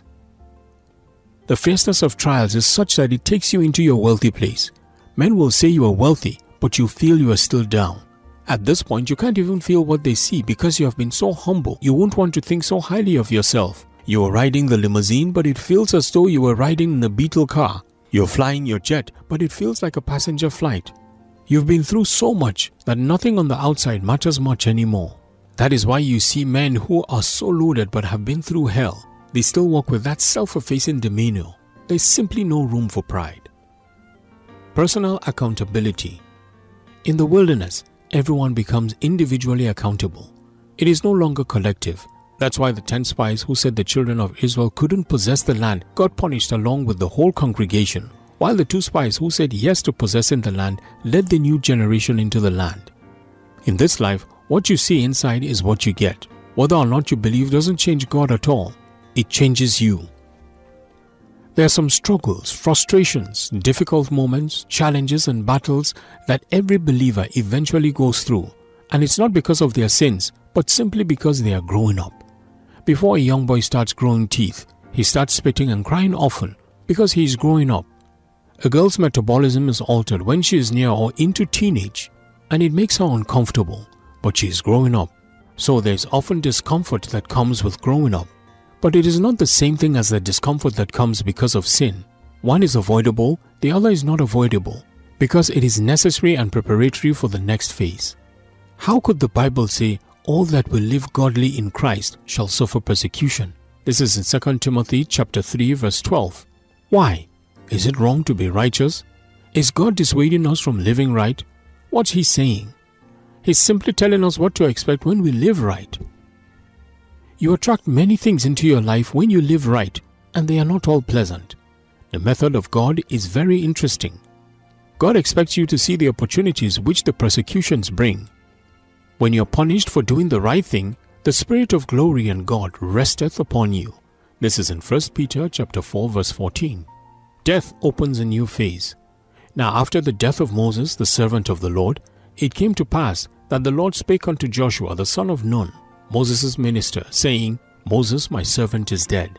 Now therefore arise, go over this Jordan, thou and all this people, unto the land which I do give them, even to the children of Israel. This is recorded in Joshua chapter 1 verses 1 to 2. There is life after death. You may be going through pain, but there is after the death. You may be going through difficulty, but there is after the death. You may be going through tempest, hell and high water, but there is an after the death. After the death of Moses, God said to his servant Joshua, it is time to get up and cross the Jordan. There are certain voices you don't hear until after the death of something in your life. There's a word you won't hear from God until certain things have died in your life. Weakness has got to die. The disease has got to die. Infirmity has got to die. Strife and malice have got to die. Jealousy has got to die. There's something in your life that is so precious to you and your life is tied to, just like the life of Joshua was tied to the life of Moses. But when its purpose expires, it has to go. The person or thing may be so precious to you, but there has to be a separation because you can never be on 2 different levels at the same time in your life. You have to be willing to exit your yesterday to be able to move into your future. Life is made up of exits and entries. You leave one phase to enter another phase. So, death is not what people think it's all about. Death is simply the closure of yesterday and the initiation of the future. Certain things have to go for you to press into your future. Your past has to be buried. Your yesteryears have to be buried so that God can bring you into your future. God is raising a new breed of leaders in the body of Christ. People coming with a new system of doing church to usher us into a new era. The Mosaic order is dying. There has to be a Joshua. New generational leaders who will take the baton from old Moses and take the people of God from their past into their future, from the old order into the new order. God said in Isaiah chapter 42 verse 9, Behold, the former things are come to pass, and new things do I declare. Before they spring forth, I tell you of them. Also in Isaiah chapter 43 verse 19 it reads, Behold, I will do a new thing. Now it shall spring forth. That means he's closing the former phase and opening up a new phase. Joshua's preoccupation is with strategies for taking cities and nations for God. Moses was preoccupied with building God a tabernacle in the wilderness, and there was nothing wrong with that, insofar as they were going to be in the wilderness. There was nothing wrong with Moses, but God had another man for the assignment of taking his people from the wilderness into Canaan. God's new strategy. If we were able to study the book of Joshua and capture the divine strategy God gave him for taking cities and nations for God, we would employ and apply similar strategies today. God is no longer talking about church. God is talking about cities, nations, and kingdoms. He says in Revelation chapter 11 verse 15, "The kingdoms of this world are become the kingdoms of our Lord and of his Christ, and he shall reign forever and ever." We are talking about nations of the world in our time, not as they were in times past. We can't use Stone Age strategies for the Jet Age. We need fresh wisdom for today. Man lives not by the word that proceeded, but by every word that proceedeth out of the mouth of God, as reflected in Matthew chapter 4 verse 4. You see, we must always be attuned to the Spirit and not be stuck in our programs and patterns, which are not bad. But many times we're so organized as to organize the Holy Ghost out of our meetings. We shut the door on him with our itineraries and schedules because we forget he is the Lord and we are not. We have to adjust our system to accommodate and release ourselves for the move of the Spirit of God. God is a moving God. He's never stagnant, never stationary or static. He moves you from point A to point B. One of the indications that God is with you is that he has been moving you. It is not how far he has moved you, but that he moved you. That's why after a while, you have to pause and look back and see where God has brought you from and say, "Thank you, Jesus. I am not where I was 3 months ago, 6 months ago, 1 year ago, or even 2 years ago. You have moved me. Thank you, Jesus." Don't let death stop you. Don't let the wilderness stop you.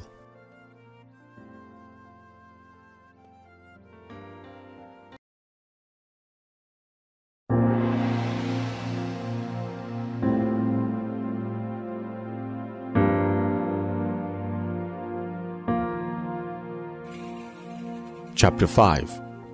Keep the dream alive. And the Lord said unto Abram, after that Lot was separated from him, "Lift up now thine eyes, and look from the place where thou art, northward, and southward, and eastward, and westward, for all the land which thou seest. To thee will I give it, and to thy seed forever. And I will make thy seed as the dust of the earth, so that if a man can number the dust of the earth, then shall thy seed also be numbered. Arise, walk through the land in the length of it, and in the breadth of it, for I will give it unto thee." Then Abraham removed his tent, and came and dwelt in the plain of Mamre, which is in Hebron, and built there an altar unto the Lord. This is in Genesis chapter 13, verses 14 to 18. When I was in secondary school or high school, there were some folks we called NFA, meaning no future ambition. Such people typically had no regard for time. They were up for anything and everything. They were known to lack focus. They were the ne'er-do-wells, usually at the bottom of the grades. We called them defenders of the class, like the defense in a soccer team. That lifestyle often went beyond the four walls of the school, and they turned out as failures. Created to rest and flourish. I believe that God did not design your life to be without focus, direction, and course.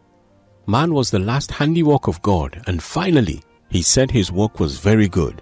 This is in Genesis chapter 1 verse 31. That tells us that man was the peak, climax, and the zenith of the creation of God. God kept you for the last. He ensured the sun, moon, stars, land, sea, animals, vegetation, and fish were there before he brought you to the scene. He made man on the 6th day and rested on the 7th day. That means your first day of existence was the day of rest. You were born into God's rest. You are a child of purpose.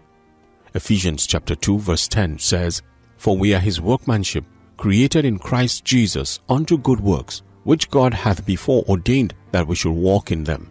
God designed you to succeed, thrive, flourish, and excel. He created you to reign on earth. God ordained that we should walk in good works before we were created and before the earth was made. You are his handiwork to produce good works. Now, if God knew you before you were in existence and had predetermined you to end well, you ought to have no fear about your destiny and your future. The Bible says in Philippians chapter 1 verse 6, "Confident of this very thing, that he which had begun a good work in you will perform it until the day of Jesus Christ." He is committed not only to the beginning, but finishing His good work in you. He is not a God of abandoned projects. The same God who laid the foundation of your life will put a crown on your life and your destiny.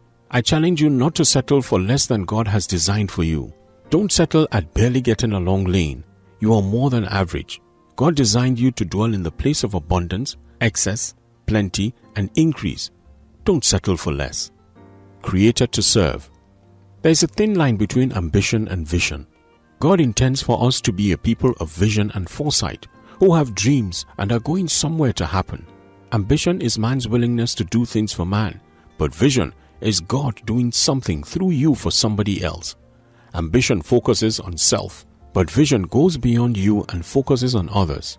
So the vision God gives you is not just for your benefit, but primarily for someone else's benefit. God designed us to be a people of vision. Ambitious people seek to be served. They struggle for authority, and they are self-seeking. People of vision, on the other hand, do not seek to be served, but to serve others. They are people who understand that their lives are nothing but the extension of the graciousness of God here on earth. They understand that their hands are extensions of the hands of God on earth. Their bank accounts are channels of God's resources on earth, and everything they have in their possession are willed completely to God as an instrument to be a blessing to their generation. God is desirous to raise such visionary people. It is self-destructive to be a person of ambition. This immediately brings to mind a man called Absalom, one of the sons of David. Filled with ambition, he swelled within himself and desired what his father had. His ambition eventually led him down the path of self-destruction. Visionaries understand that their lives are given to be a contribution to other people's lives, that they live to give themselves to the well-being of others. Your life is not valued by your number of years, but in your level of impact on others. We're called to be light and salt to the world. God measures your life by the degree that you can impact somebody else's life wherever you go, whether in the marketplace, office, business, politics, academics, or wherever. You ought to be a person who makes positive impacts. The nations of the world will not be changed by politicians, but by God chasers who are willing to give all it takes to get the will of God done on earth as it is in heaven. They may be in the minority now, but along the way, there will be a deluge of followers who will subscribe to the mandate. Order brings vision to fruition. I remember when Jesus was going to feed the 5,000. One of the first things he had said to his disciples was to tell the people to sit down, not just to sit haphazardly, but to sit down in order, in companies of 50 and 100. Only then did he initiate the miraculous. When there is order and protocol, and we understand that God is not chaotic, but He is a God of decency, then our faith will become productive. Beyond the jumping, clapping, speaking in tongues, or laying on of hands on a day-to-day basis, the Christ-like fragrance ought to show in our operating in order and decorum. First fruits, the foretaste of what God is about to do in your life. However your steps, or how you order your life, determine if you are going to in reality walk in greatness. If you are going to operate in and enjoy greatness, you must have a vision, a sneak peek into what God has in store, and then align yourself for the actualization of it. Vision is not the same thing as manifestation, but the vision is a seed. Without the seed, there can be no harvest. In other words, what you haven't seen, you can't walk into. Relationships are in phases. God spoke to Abram after Lot had left him. Sometimes God waits for some relationships in your life to be severed before He raises you to the next level. It's not that Abram wasn't blessed up to this point. He was blessed, so blessed that Lot, his nephew, was also blessed by being with him, to the point that both men's herdsmen began to struggle over grazing space. They were far more blessed than they could handle, but it was time for God to lift Abram to the next level, and God had to sever that relationship because it couldn't enter the next phase of blessing with Abram. There are people in your life today who will not make it into your next level of blessings. That is why you must never complain when people leave your life. It could be as a result of misdeeds, or they simply left in unexplainable circumstances. Don't complain. It might just be a lot that God is severing from you. It's not that they are bad people either. It's just that their phase in your life is over and they must move on. I tell people my assignment as senior pastor is simply to be a bus driver, and I know some passengers will not necessarily go all the way to my final destination. So when you get to the point where you will disembark, you say, "Driver, stop. I want to get down here. There's nothing wrong with you getting down if you know it's your bus stop. The driver doesn't cry or complain because somebody got down. He simply understands that they got off according to the dictates of destinies. Some people left your life in yesteryears. You cried or even still crying over them. Please understand that they simply got off at their bus stops. If some relationships were not severed from you, you would not be in the one you're in now. There are some relationships you're in right now that are deterring you from stepping into the ones that God has in store for you. The vision God gives you is the seed of the harvest in store for you. Without the seed, there can be no harvest. That is why after you have received the vision, a picture of the future from the Lord, you have to hold fast to it, because that in itself is the seed that will bring forth fruit in your great destiny. Seek God for clear vision. The enemy seeks to steal the vision God has given to you, or at least blur the vision. He'll try to make you doubt what God said to you, making you begin to wonder whether God truly said what you heard Him say. At the time God spoke, it was so strong and clear, your soul was vibrant. But months and years down the road, it seems that the passion has begun to slip through your fingers. Now you are wondering if God really made that promise and whether that prophecy was real. The whole intention of the enemy is to blur the vision, and once he blurs the vision, you can't rise with passion to pursue it. The brighter the vision in your heart, the faster its fulfillment. The clearer the vision, the quicker you accomplish it. God understood that Abraham needed a booster for what He had spoken to him, so He showed him a vision of the stars in the sky and the sand on the seashore. The idea was to implant the vision of Abraham's prophetic destiny in his mind.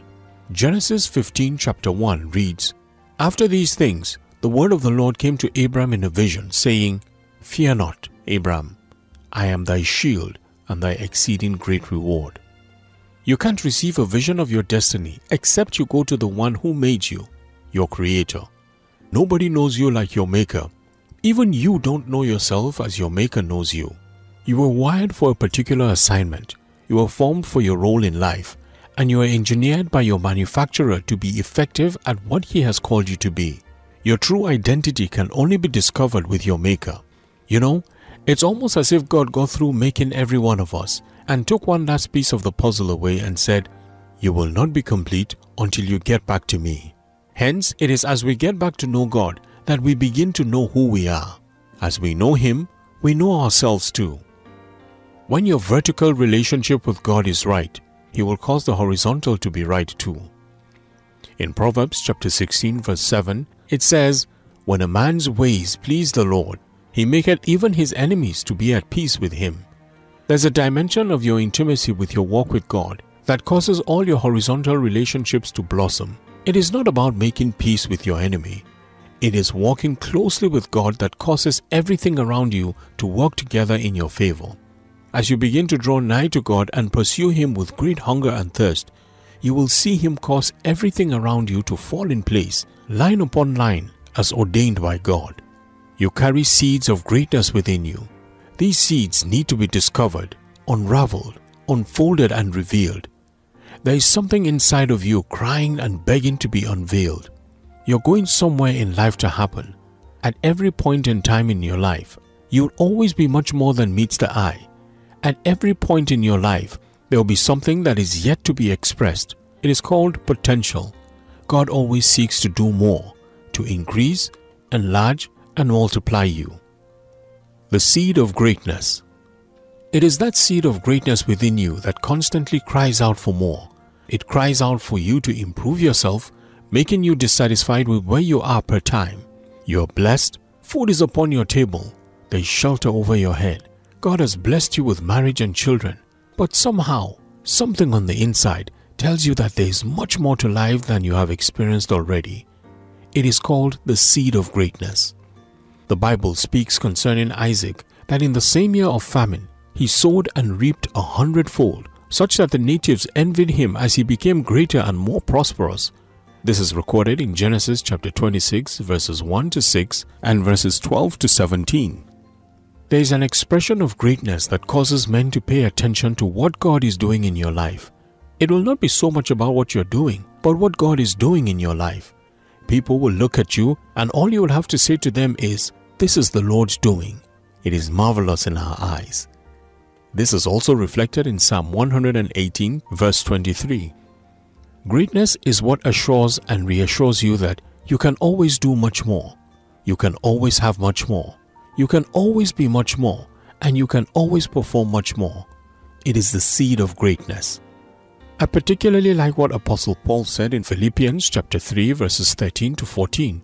It reads, "There is one thing I do, forgetting those things which are behind, and reaching forth unto those things which are before. I press towards the mark for the prize of the higher calling of God in Christ." Many times in our past experiences, whether positive or negative, that stops us from moving into our future. You have to learn to let go of your past experiences. Your past success can be the enemy of your present success. Someone said, the greatest enemy of the best is not the bad, but the good. The good can be the enemy of the best. Many times we move from bad to good and become complacent, failing to understand that beyond the good, there is still the best. Don't settle for less than God has for you. God designed for you to make the news, break records, and break out on all sides. God designed for you to pull out of every form of limitation to become the head and above only. Containment is not the same thing as contentment. God designed for us to be content at the level He takes us to, but God did not ask us to be contained in any level. The enemy attempts to contain us, to confine us within a particular perimeter. He says stuff like, "Thus far you can go and no further. Nobody in your generation saw beyond this. Who do you think you are?" But tell the devil that in your seed, you will change the operations of your generation. You will break out from the pattern of your generation because you are carrying the seed of Elohim, the seed of greatness. 1 Peter chapter 1 verse 23 reads, "Being born again, not of corruptible seed, but of incorruptible, by the word of God, which liveth and abideth forever." You carry the seed of greatness.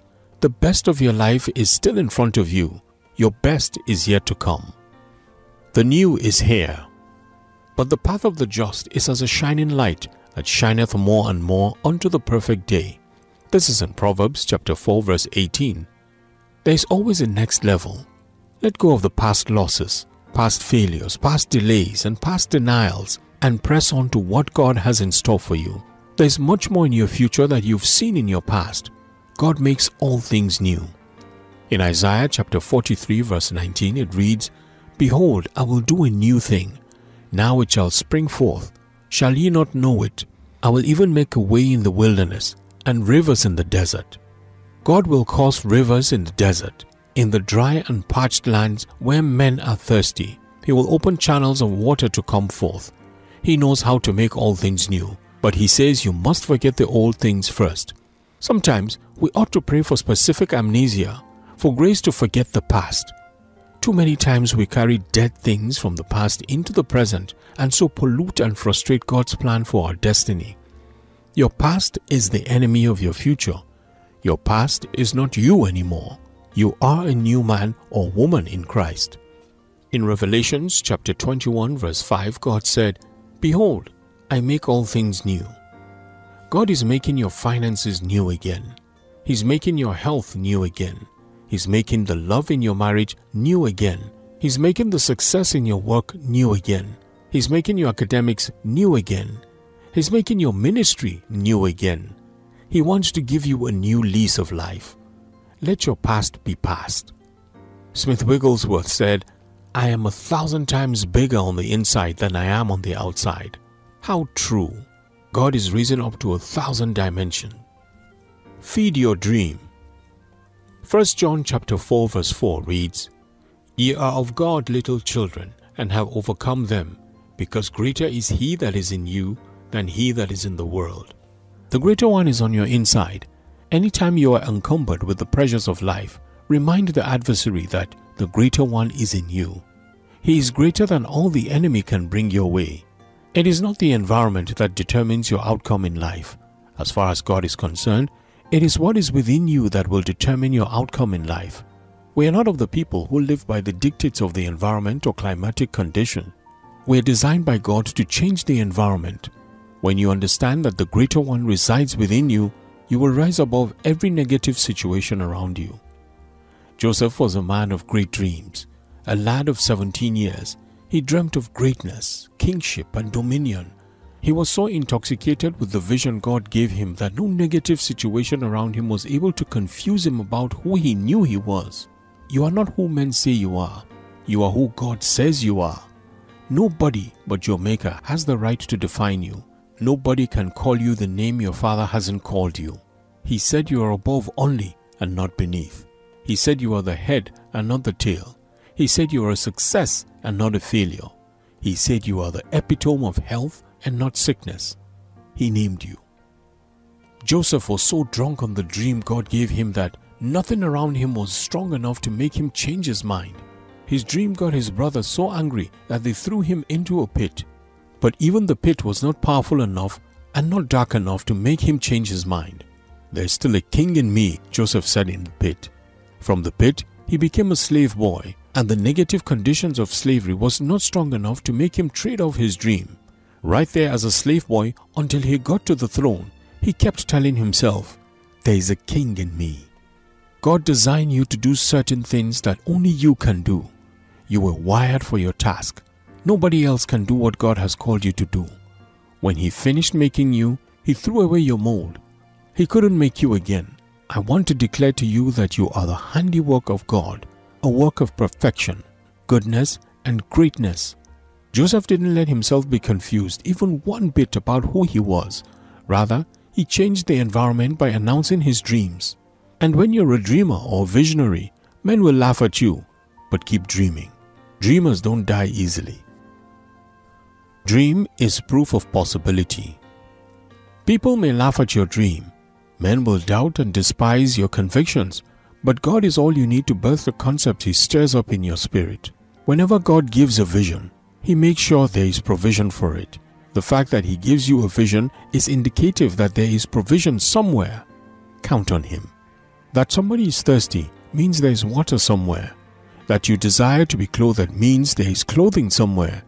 The fact that you have a passion for something means that there is fulfillment somewhere. The fact that you desire to be married means there is a spouse somewhere. The fact that you want to drive means there is a car for you somewhere. The vision is proof that there is provision somewhere. Go for it. Greatness is not something we're trying to force out of the hands of God. God has already worked it into us as a seed. You are not trying to be great. You are not trying to succeed. And you are not trying to prosper. You are not trying to make it in life. You are not struggling to attain some high and lofty goals. If you can see it in the dream bank of God's Word, it is available and attainable. The Holy Bible is a compilation of possibilities. Your discovery of the truth guarantees your recovery of destiny. That's why the Bible says in John chapter 8 verse 32 that the knowledge of the truth makes you free. Psalm 71 verse 21 says, "Thou shalt increase my greatness and comfort me on every side." Indeed, greatness is comforting. God will increase your greatness. He is not against greatness. He gave us the Holy Ghost, the Comforter, and His assignment is to make life comfortable for us. Whatever you call comfortable is the Holy Spirit's assignment. His assignment is to increase you, enlarge and multiply your greatness. We read in Genesis 12 that Papa Abraham was blessed, and not just for the sake of being blessed. The Bible says he was blessed to be a blessing. That's the catch. Understand the purpose of being blessed. If we're going to walk in the greatness that God has for us, we must be kingdom-minded people. A people who understand that everything God is bringing our way are not for us per se, but for the kingdom of God. We must be a people who understand that we are called by God to be vessels and conduit pipes of His blessings, channeling His blessings to all men. We are not to become wells that trap the blessings. We are people who allow the river to flow through us. When the tap is open, the water flows. But when the tap is closed, even though there is water in the system, it can't flow. Too many people have failed to understand that the way to go to the next level of blessing is to open the tap. Don't close the tap. That's why the Bible says in Acts chapter 20 verse 35, "It is more blessed to give than to receive." The word blessed means empowered. Giving empowers you to multiply, amplify, grow, and increase. Understand that nothing you let go of goes away. It goes into your future and your destiny. Keep your eyes on Him. We have to change our concept of what giving is. Given is not God taken from you. Rather, it is God creating an opportunity for divine exchange to draw what He has in His hands. You can't keep what you have in your hand and at the same time receive what He has. At every point in time, what God has is always bigger and better than what you have. It is not all about you. It's about the kingdom. I find one common thing among great men across the globe. They are people of dreams, always talking about the future. There is always something that drives them. When it looks like they are coming to the fulfillment of one vision, another one is born. People of greatness are people of great compelling and motivating dreams. Your dream excites you even when you should be discouraged. This is why people who don't have dreams easily get discouraged. They have nothing to live for, no future or hope to strengthen them in what they are going through. The moment you stop dreaming, you stop living. There are people alive who are simply existing. God will never allow you to fulfill all the vision He gives you. The moment you get to what seems to be a goalpost, He moves it forward so that you will always be in pursuit of Him, always chasing what He has. And when He gives you what He has on one level, He moves forward. He waits to see whether you will be fixated on the present level, or you will discover that there is much more in His hand and leave what He has given you and yet pursue Him. It is God's method of causing us to pursue Him. The psalmist says in Psalm 42 verse 1, "As the deer pants for the water brooks, so pants my soul for you, O God." We ought to long for Him, for He owns the things we seek. Jesus had a dream. The Bible says the joy ahead of Him, not behind Him, empowered Him to endure, not enjoy the cross. This is recorded in Hebrews chapter 12 verse 2. There must be something ahead of you that motivates you to move into your future.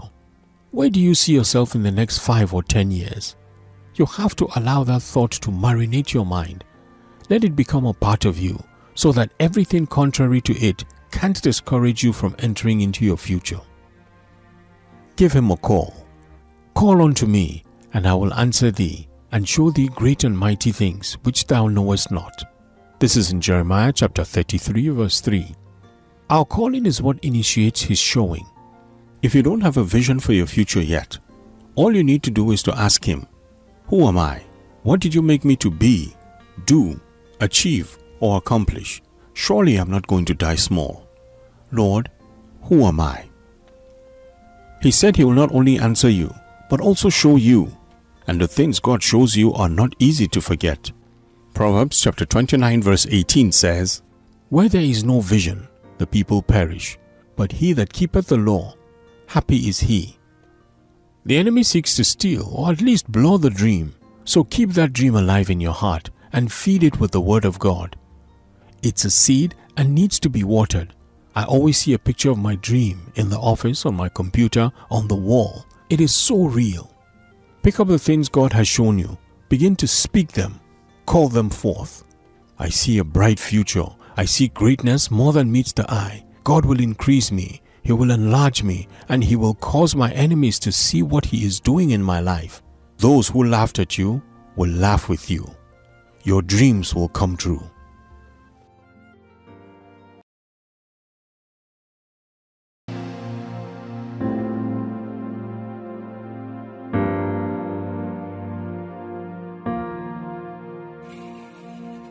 Chapter 6. Rejoice in God's mercy.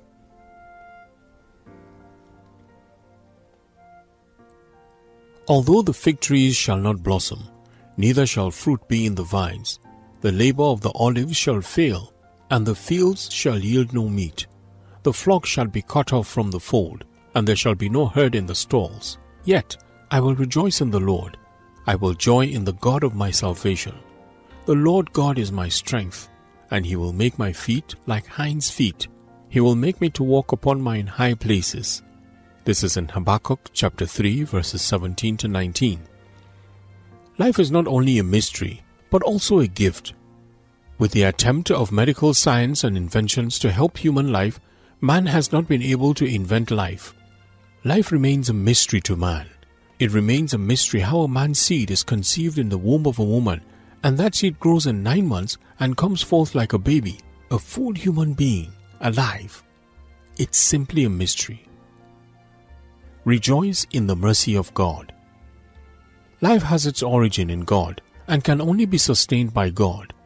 Just like the fish has its natural habitat in water, the birds in the air, so do men have their natural habitat in God. The Bible says, "It is in Him we live and move and have our being." This is in Acts chapter 17, verse 28. Life becomes questionable when we are outside God. Each time you see people alive, it is further proof that God is faithful. You are not alive by your own power, competence, or right doing. You are alive by the mercy of God. Hebrews chapter 1 verse 3 reads, "Who being the brightest of His glory, and the express image of His person, and upholding all things by the word of His power, when He had by Himself purged our sins, sat down on the right hand of the Majesty on high." God, through His Son Jesus Christ, upholds all things by His power. He sustains your joy, peace, and health. Everyone standing today, numbered amongst the living, is doing so by the grace and mercy of Almighty God. Thus, it behoves us to give constant praise and thanks, not as something we do once in a while, but as our lifestyle. Each time you declare that the Lord is good and His mercies endures forever, you're living out the very reason God made you. God did not make you to occupy space, but to give Him pleasure. It is truly because of the mercies of our God that we are not consumed. The scripture shows that His mercies over our lives are new every waking morning. It is a joy to know that every day you stomp your feet upon the ground is a brand new day, and God has surely deposited brand new mercies into your account. Every day comes with its unique challenges and trials, but God says with each unique day's challenge, He will deposit enough blessings, enough grace, and enough mercy for you to overcome the day's challenges. The Bible in Psalm 68 verse 19 says, "God daily loads us with benefits." There is something about God. His timing is not the same as man's timing. Some persons think that it takes God a long time to bring to pass every word of prophecy He spoke into our lives. But that is not so for us. For one day with the Lord is as 1,000 years with men. This is recorded in 2 Peter chapter 3 verse 8. That's why every day you are up on your feet from your bed, you should declare, "This is the day that the Lord has made. I will rejoice and be glad in it," as recorded in Psalm 118 verse 24. In consonance with people, God made days, He made times and seasons for you. Don't let the enemy steal the blessings and joy God has set for every today. Make up your mind that nobody is going to stand in your way to receiving the blessings God has for you each day. Refuse to be denied your blessings because of the offense at your mistreatment by others. Don't fall for the trick of the enemy. You never know when God will bring the turnaround, so keep your heart full of the joy of the Lord. Psalm 133 verses 1 to 3 reads, "Behold, how good and how pleasant it is for brethren to dwell together in unity. It is like a precious ointment upon the head that ran down upon the beard, even Aaron's beard, that went down to the skirts of his garments, as the dew of Hermon, and as the dew that descended upon the mountains of Zion. For there the Lord commanded the blessing, even life evermore." The Bible also says in Deuteronomy chapter 32 verse 30, "One shall chase 1,000, and two shall make 10,000 flee." This is why we go to church. There is something about the corporate anointing, corporate blessing, and the coming together of the people in harmony and unity. For there the Lord commanded the blessing. Blessing is commanded when we come together as a corporate entity. Don't let the enemy rob you of that opportunity of blessing. In Psalm 103 verses 11 to 12, it says, "For as the heaven is high above the earth, so great is His mercy towards them that fear Him. As far as the east is from the west, so far hath He removed our transgressions from us." As believers, we need to celebrate and speak of the mercies of God over our lives.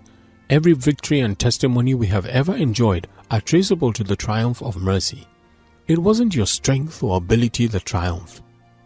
The mercy of the Lord triumphed in your situation. Any good thing in your life is attributable to the mercy and grace of God. Each time we celebrate and rejoice over the mercy of God, we begin to touch the very heart of God, the very heartbeat of God, and the essence of God. Let fresh breath enter you. The Bible called David a man after God's heart.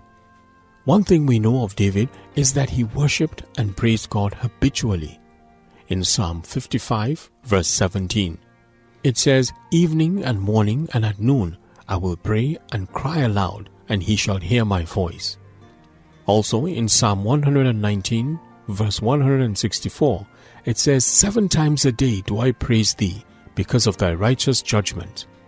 Then in Psalm 34, verse 1, it says, I will bless the Lord at all times.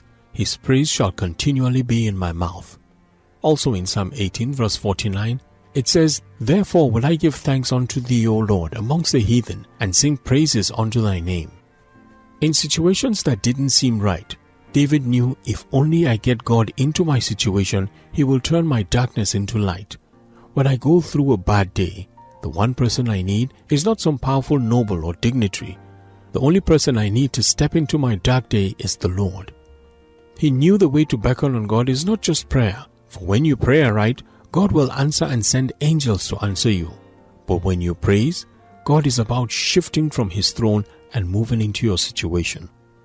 Psalm 22 verse 3 says, But thou art holy, O thou that inhabitest the praise of Israel. The word inhabit means to reside. To reside is to abide, and to abide is to live. As you praise, God is about shifting his abode from the throne of grace and getting down into your space, no matter how bad it is. If God steps in, he turns it around. I don't know what your case is, but God is turning it around for you. You're about to receive a makeover. He is pumping into you the fresh dew of the morning. He is giving you new dreams and new hopes that will not be cut short or disappointed. I believe our Father is blowing his wind upon us. In the valley of dry bones in Ezekiel chapter 37, we see that the prophet Ezekiel prophesied. The wind blew as he called for breath to fill the bones, and there arose a strong and mighty army. The breath refers to the wind of God, the anointing of God, and the Spirit of God.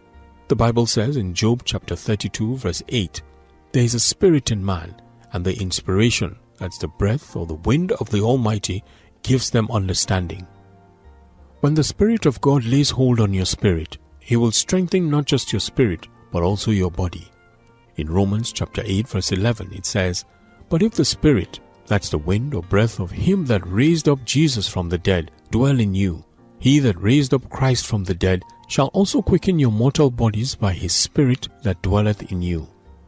Right now, you're being quickened in your inner man. Your visions, dreams, and your hopes are coming alive. You need to hold fast to what God said he will do in your life and determine, like Jacob, I will not let thee go except thou bless me, as recorded in Genesis chapter 32 verse 26. I like Jacob. He knew how to wrestle his way until he was blessed. I won't let you go until you bless me. That must be your attitude right now and through your lifetime. God will indeed bless you, for the kingdom of God suffers violence, and the violent take it by force. There must be something in you that says, no, enough is enough. Lean on God's unfailing mercy. Mercy and compassion are the core of the heart of the Father God. God is not power. He's not miracles, signs, and wonders either. He does them, but they are not who he is. When you touch his mercy, you've touched the essence of his being. In Psalm 145, verses 8 to 9, it says, The Lord is gracious and full of compassion, slow to anger and of great mercy. The Lord is good to all, and his tender mercies are over all his works. When a container is full of something, it means there is no room for anything else. You are who or what you are full of.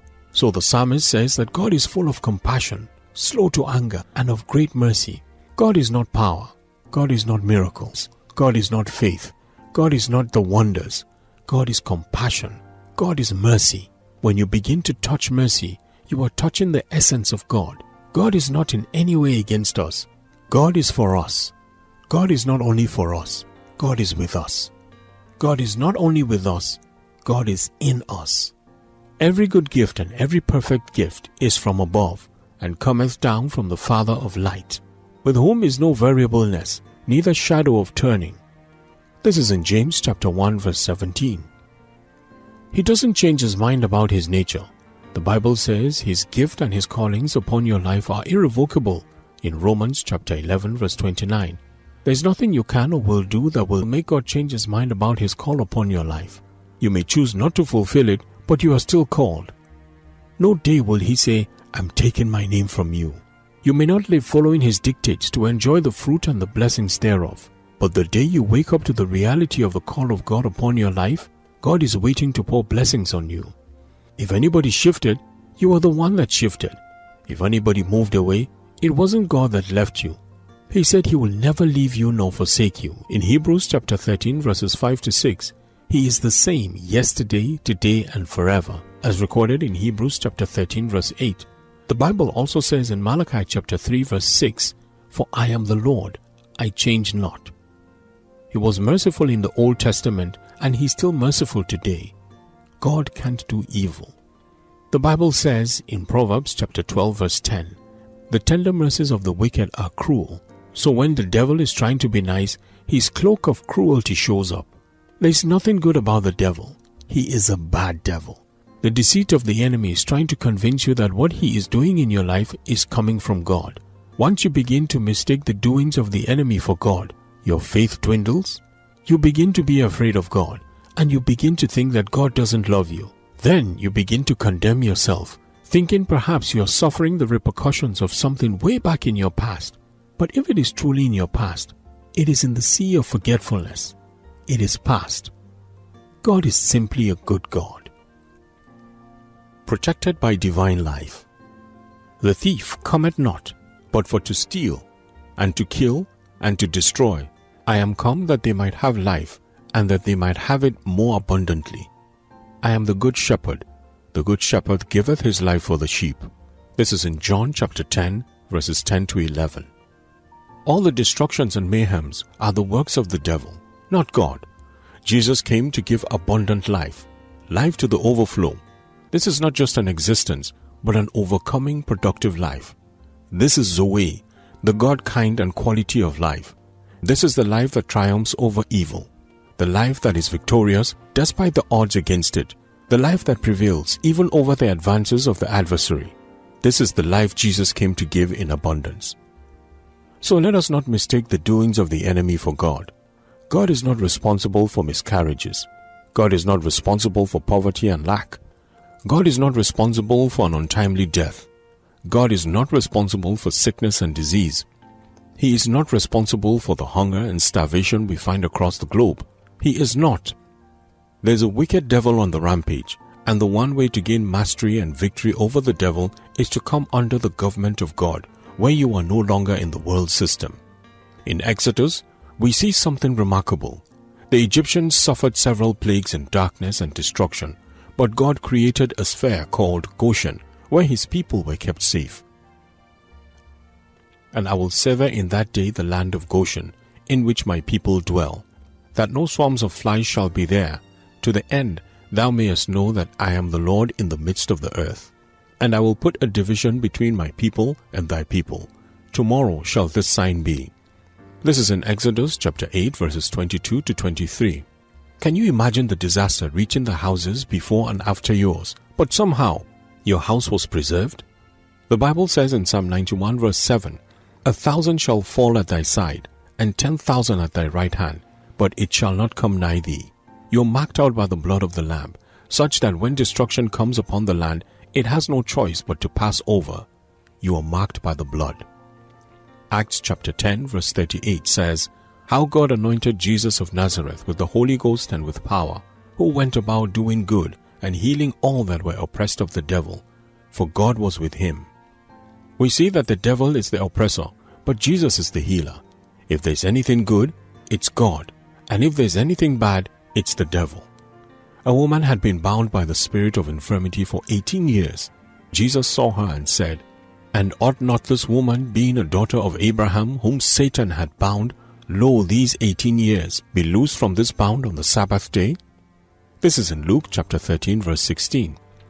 He called her daughter of Abraham, a recipient of the covenant, yet the religious bigots of that day were complaining about Jesus working a miracle on the Sabbath day. Isn't it interesting how religion would want to stop you from being blessed?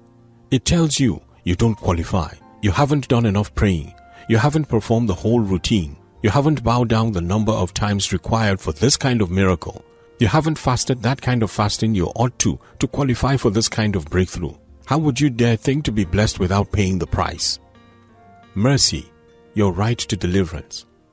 I am talking about laws and religion, but Jesus loves you so much that when it is time for your freedom, He is willing to set aside traditions and religions that say you are not qualified to be delivered and elevated. And ought not this woman, being a daughter of Abraham, be loosed?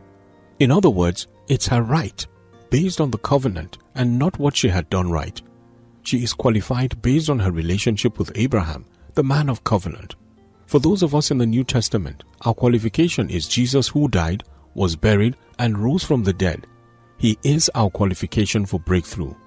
We have to recognize that Jesus has paid the price for our lives, and the price was a full price. The word redeem means to buy back.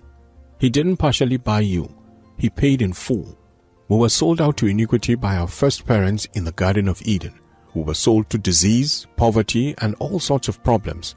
But Jesus came to do one thing, to buy us back. That means He exchanged something valuable for you. He exchanged His blood, His life for you. He doesn't owe the devil anything. So if the enemy tries to mess around with your body, mind, emotions, or finances, it is illegal according to the law of the kingdom. It is trespassing. And what you do when you catch a trespasser is to shout, "Get out of my property. You have no right to be here." You were fully bought. The price was fully paid for your liberty. Nothing missing, nothing broken, nothing lacking, and nothing wanting. This is what peace is all about. It's shalom, the peace of God. James chapter 2 verse 13 says, "For he shall have judgment without mercy, that hath showed no mercy, and mercy rejoiceth against judgment."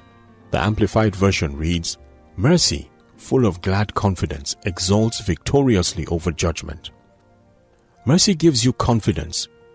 When you have a revelation of the mercy of God, it assures you. There is no longer a sense of guilt or condemnation before your Father, because you come to Him, not in your name or by your right, but in the name of Jesus, in His stead. When you learn to get a hold of the mercy of God, it will cause you to prevail over judgment. The handwriting on the wall against you will be blotted out. Mercy speaks victory and petitions for you in the court of justice. Whenever you find yourself in a situation you can't get out of, don't plead guilty or not guilty. Plead mercy, because mercy takes you out of it without respect to your being right and wrong. People think that you go to heaven when God weighs your deeds and the good outweighs the bad. Not so. You can never do good enough to make heaven, no matter how morally upright you may be. Whatever you think makes you good does not qualify you. The only way to qualify is by accepting the finished work of redemption by faith, believe with your heart that Jesus paid the price, and confess with your mouth that Jesus is Lord. Then you are saved, acquitted, and discharged. It is not by works or by strength. Mercy to recover your losses. The book of Mark chapter 10 verses 46 to 52 reads, "And they came to Jericho, and as he went out of Jericho with his disciples and a great number of people, blind Bartimaeus, the son of Timaeus, sat by the highway side begging. And when he heard that it was Jesus of Nazareth, he began to cry out loud and say, 'Jesus, thou son of David, have mercy on me.' And many charged him that he should hold his peace. But he cried out the more a great deal, 'Thou son of David, have mercy on me.' And Jesus stood still, and commanded him to be called. And they called the blind man, saying unto him, 'Be of good comfort, rise, he calleth thee.' And he, casting away his garment, rose and came to Jesus. And Jesus answered and said unto him, 'What wilt thou that I shall do unto thee?' The blind man said unto him, 'Lord, that I might receive my sight.' And Jesus said unto him, 'Go thy way, thy faith hath made thee whole.' And immediately he received his sight and followed Jesus in the way. A blind man called Bartimaeus heard Jesus was passing by one day. He had heard of the Master, how he was compassionate and powerful. He had heard about the great things Jesus was doing, and saw that this was an opportune time in destiny. Now and then, God brings you into a kairos moment, a moment where the water is being stirred and you need to jump into the water. At that moment, don't be too intelligent, don't rationalize, and don't bring in reasoning. It is a moment when one destiny step can change your whole life. You never lose it all. Blind Bartimaeus had heard about Jesus and how Jesus was passing his way. Guess what he did? He threw off all dignity and all limitations. He was blind, but he said, "Well, I can still talk. I still have my mouth." This is something so special about God. No matter how many things you lose in life, God will never allow you to lose everything. There must be something that remains. So Scripture speaks of strengthening not the things that are lost, but those that remain. This is in Revelation chapter 3 verse 2. Stop complaining about what you lost. There are still some things left. There is life within you. Some things are remaining. Most of us have 2 legs, 2 hands, a pair of eyes, a mouth that talks, a nose that breathes in and out, and other functional body parts we barely notice. There is still something remaining. If you can clap, clap. If you can't jump, wiggle your feet. You must do something. Bartimaeus cried out for mercy and got his miracle. Use what remains to gain what is lacking. Don't take no for an answer. The Bible says the disciples and others standing around tried to silence him, but he refused to be silenced. Refuse to let men silence you. As Bartimaeus called more and cried louder, Jesus stood still. Your cry for help will get the attention of Jesus. Jesus gave him a blank check. Now you have my attention. What do you want? Praise gets the attention of the Master, and then you will hear, Thy faith hath made thee whole. According to Mark chapter 10 verse 52. I'm thankful that Daddy is not only the coach, but also the referee. He knows when to blow the whistle. He won't blow the whistle when I am down. The whistle will not blow until you are on your feet in victory. In 2 Corinthians chapter 2 verse 14 it reads, Now thanks be to God, which always causeth us to triumph in Christ, and maketh manifest the savour of his knowledge by us in every place. Relax. God is at work. God is working out your triumph in Christ. It is not yet a finished product, but he is working it out. He's behind the scenes, working it out for you. He's the puppet master, pulling the strings of life and destiny, working it all out for you. He says he will cause everything to work together for your good. The good, the bad, and the ugly. He's shaking them all up together at the end of the day. It is going to be a solution, an answer to your prayers. It's your joy to know he is the potter and I am the clay. He's helping me out. Jeremiah chapter 18 verse 4 says, And the vessel that he made of clay was marred in the hand of the potter. So he made it again another vessel, as seemed good to the potter to make it. Even when the clay was marred in the hand of the potter, he knew how to make it into another vessel. The potter says he will keep on working on me until I become a fitting vessel. He's working on me. He is at work. In Philippians chapter 2 verse 13 it says, For it is God which worketh in you both to will and to do of his good pleasure. The Spirit of God is at work within you, causing you to act according to his good pleasure. God is still at work. Mercy is still at work. And grace is still at work. When you have the revelation of mercy, it causes your faith to rise. When you know that God is compassionate and not cruel, it shoots up your faith in him. In 1 John chapter 4 verse 18 it says, Perfect love casteth out fear, because fear hath torment. The thing that can replace fear in your life is to embrace the love of the Father for you. He loves you, and he will never be wicked or evil to you. Can you trust your Father, God? My children have never had to believe God for food. They naturally expect me to meet that need. So they don't beg for it. They trust that Daddy is able, but they also trust that Daddy is willing.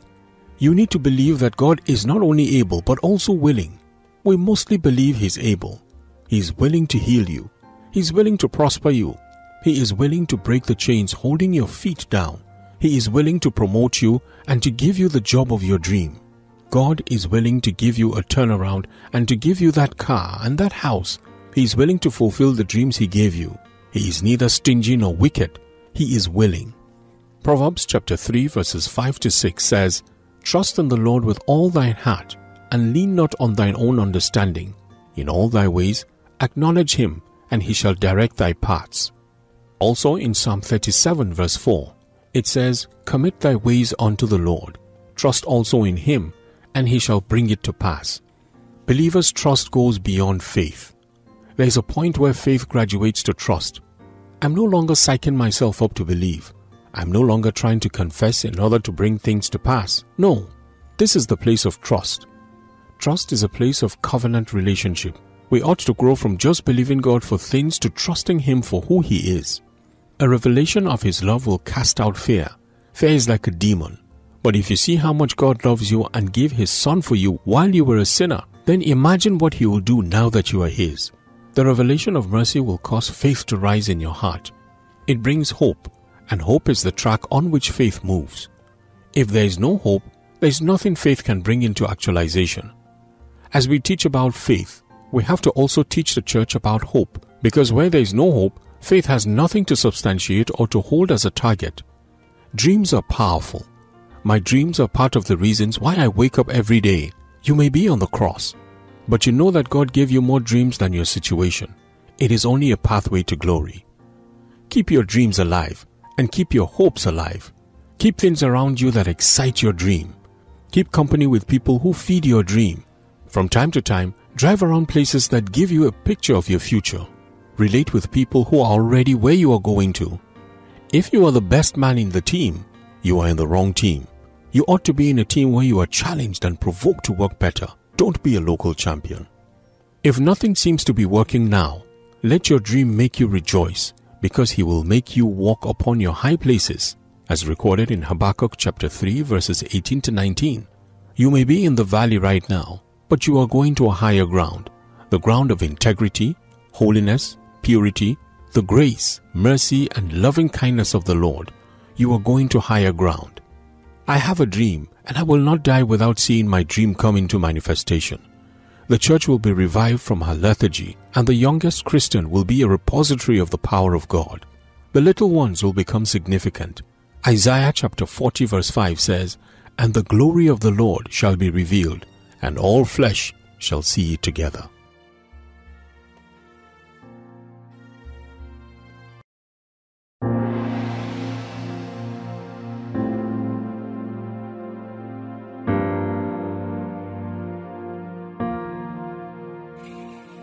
Chapter 7.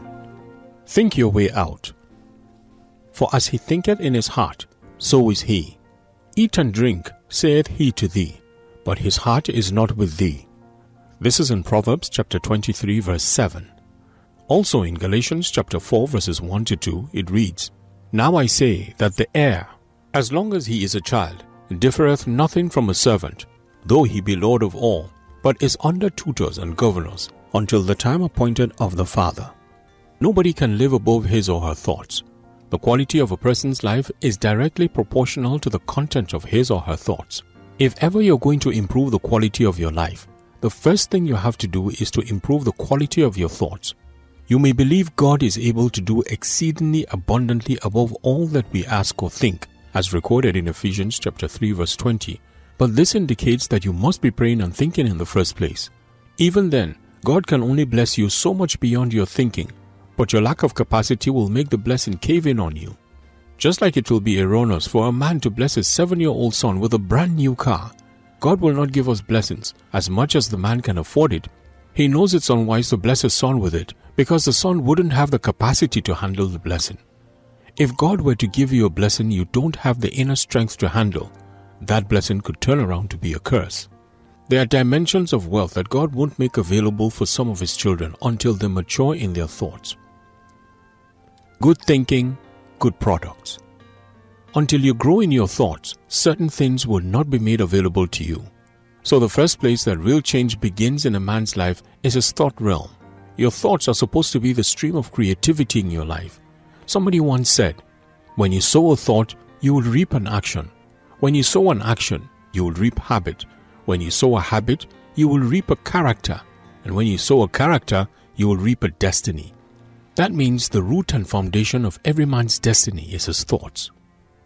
Matthew chapter 3 verse 10 says, "And now also the axe is laid unto the root of the tree. Therefore every tree which bringeth not forth good fruit is hewn down and cast into the fire." If you are going to destroy anything, you have to destroy it from the root. If you destroy a tree by cutting off just the branch will grow again. So if you're going to destroy a wrong trend in your life, you have to go for the thoughts about them and destroy them. Don't let your sordid past make you pessimistic about the future. Reform your life by thinking upon God's word that promises you a glorious future. And let nobody judge your future by your present or past. In Jeremiah chapter 29 verse 11, it says, "For I know the plans I have for you, declares the Lord, plans to prosper you and not to harm you, plans to give you hope and a future. Now, if this assertion is correct, it means a man can truly change his entire life if he can change his thoughts. For as he thinketh in his heart, so is he. If you can think about it long enough, you will have it. The things I thought long enough before, I find myself stumbling into without even offering prayers. When I stumble into them, I realize that I have been here before. I have said this. I have done that. I saw myself in my thoughts before I got there physically. It was all done between my ears. You need to go into your future and taste it while you are yet in your present by engaging your thoughts. Like those 12 spies sent into Canaan, sometimes you need to go into your future and access what God has for you. Have a taste of the grapes of Canaan and come back into the present. Let the enemy know that you have already tasted the grapes of the future, though he may try to shut you out of your future or cause delay. I tasted what it meant to be married before I got married. I knew what it was to be a father before I had children. I tasted what it meant to drive a car before a car came. The devil can't keep you from a future you have tasted. Architects carry out a process in their design, similar to what God did at creation. For instance, before an architect designs a building with paper and pen, he has to conceive it first. He has the structure clear on the canvas of his heart. What he shows you is a blueprint, but before that design comes into limelight, it was in his heart. The Lord put a thought or a seed in the heart of that architect. The building exists first in his mind, and then it gets on paper before it becomes a touchable reality. What you become in life has always been a thought in your mind. This thought or concept should be strong enough for you to be meditating upon regularly, even unconsciously. Truly, you need to think about what you're thinking about. What you're thinking about at any time is very important. You can think your way out of defeat. You can think your way out of poverty, and you can think your way out of slavery. Also, you can convert the creative abilities God has put in your inside and pervert them to think your way into poverty, defeat, and weakness. God gave you that creative capacity, but it is up to you to use it for good or for evil. In Luke chapter 15 verse 17, it says, "And when he came to himself, he said, How many hired servants of my father's have bread enough to spare, and I perish with hunger?"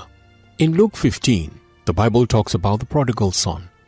He'd left his father and gone to spend all his inheritance, and just as his cash was gone, a famine came, and he suffered starvation till he lost his dignity. At that point, the Bible says, he came to himself. That means he considered in his mind. That boy got back to his father's house mentally before he went there physically. Even though he was still among pigs, hungry and disgusting, when he came to himself, he was back home. Creative thinking.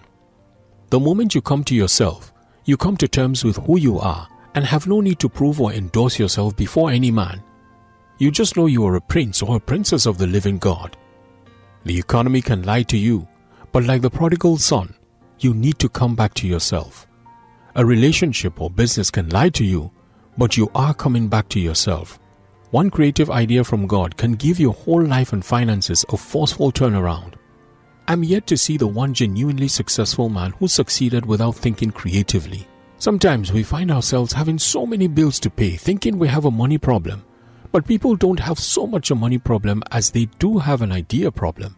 Too few people think creatively, so everyone swoons around creative people. Have you noticed that most people are copycats? They wait for somebody to start something nobody has done before. If you fail, they boo you, and if you succeed, they clap for you and then copy. Very few people are willing to dare to enter the uncharted territory or take the less beaten path.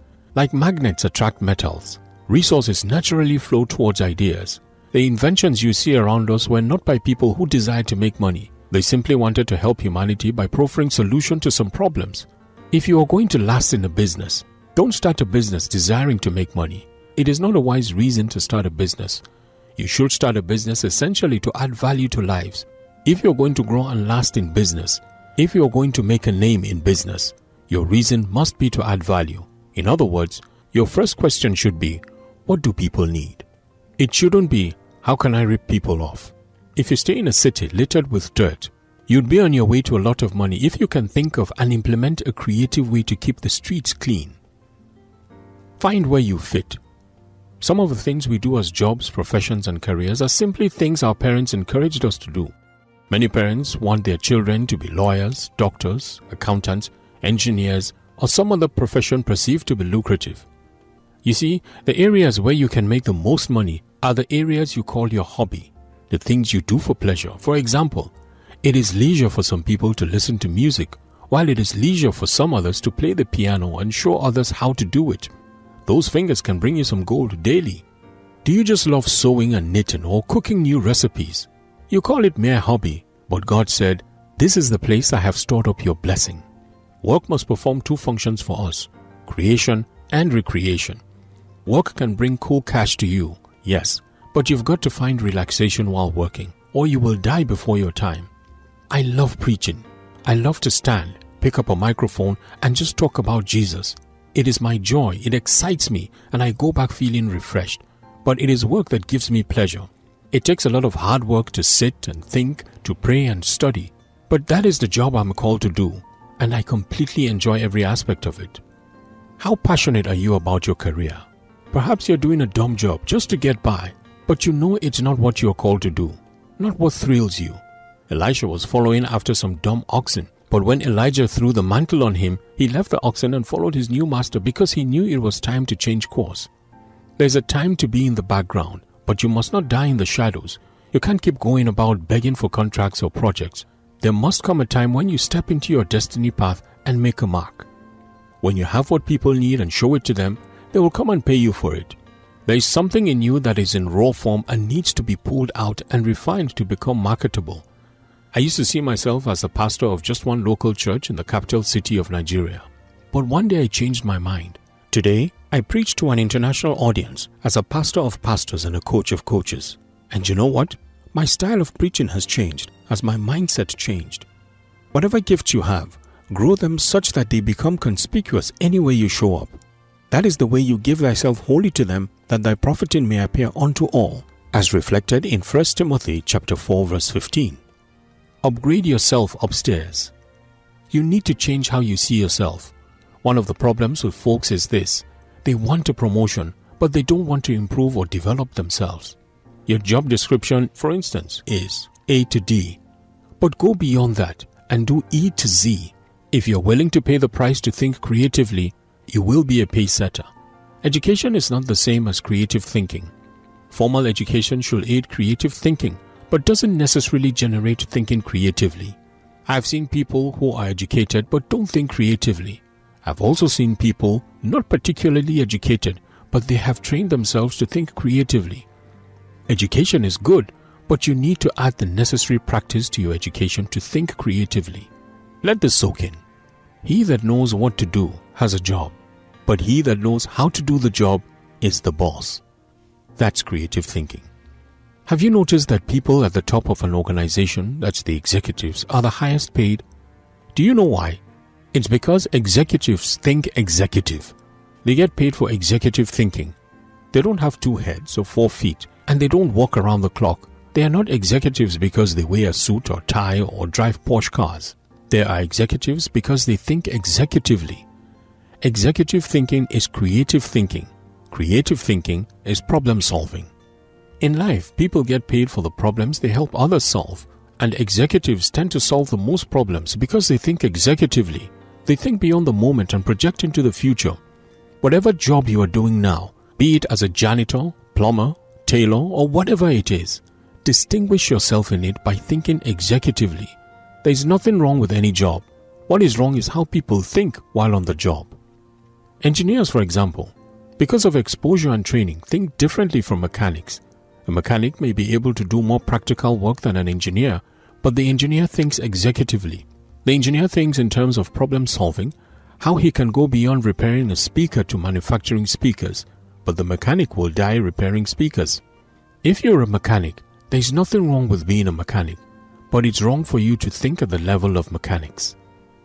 When you begin to think above and beyond the level of people in your career, you automatically come out on top. If you are a church worker, don't think like the average church worker. The typical church worker thinks, I'm only a volunteer so I can show up when it is convenient for me. Now, if you're going to excel in ministry, you have got to see your church work as a test. Can I deliver voluntarily as though I was being paid? Indeed, God will pay you, but first, He's testing you. That's creative thinking. Refuse to be refused. Think about your life and all the things you gave up on: interviews, examinations, relationships, marriages, even contracts. Persistence pays. I refuse to be refused in this life. I refuse to be told there's a place in life I can't go. With God on my side, I will go there. Never take no for an answer. Refuse to be refused. Did they say no in that office where you went for a job contract? Try again. Did she say no to you? Try again. Your marriage broke down? Try again. Jesus healed a man at Bethsaida. The first time he laid hands, the man said, "I see men as trees walking." Jesus laid hands on the man's eyes a second time before he saw clearly. This is recorded in Mark chapter 8 verses 22 to 25.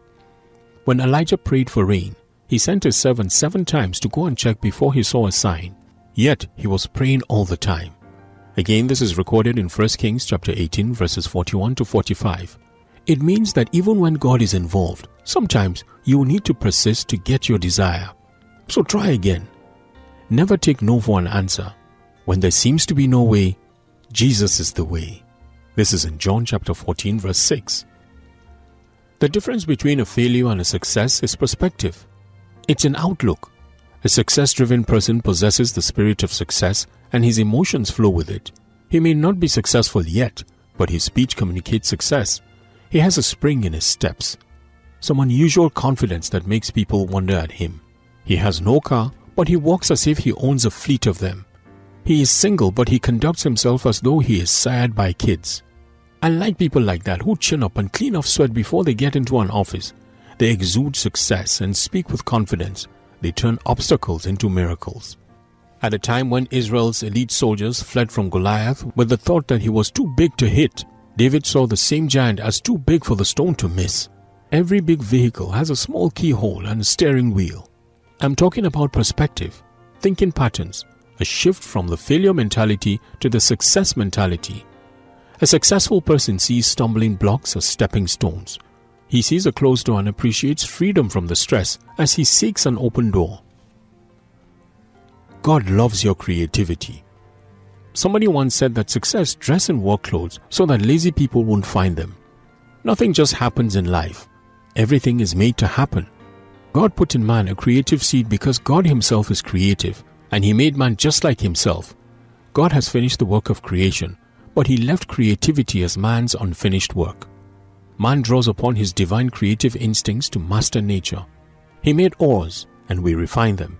He made trees, and we make furniture and paper out of them. He made fruits and herbs, and we make them into medicines and juices.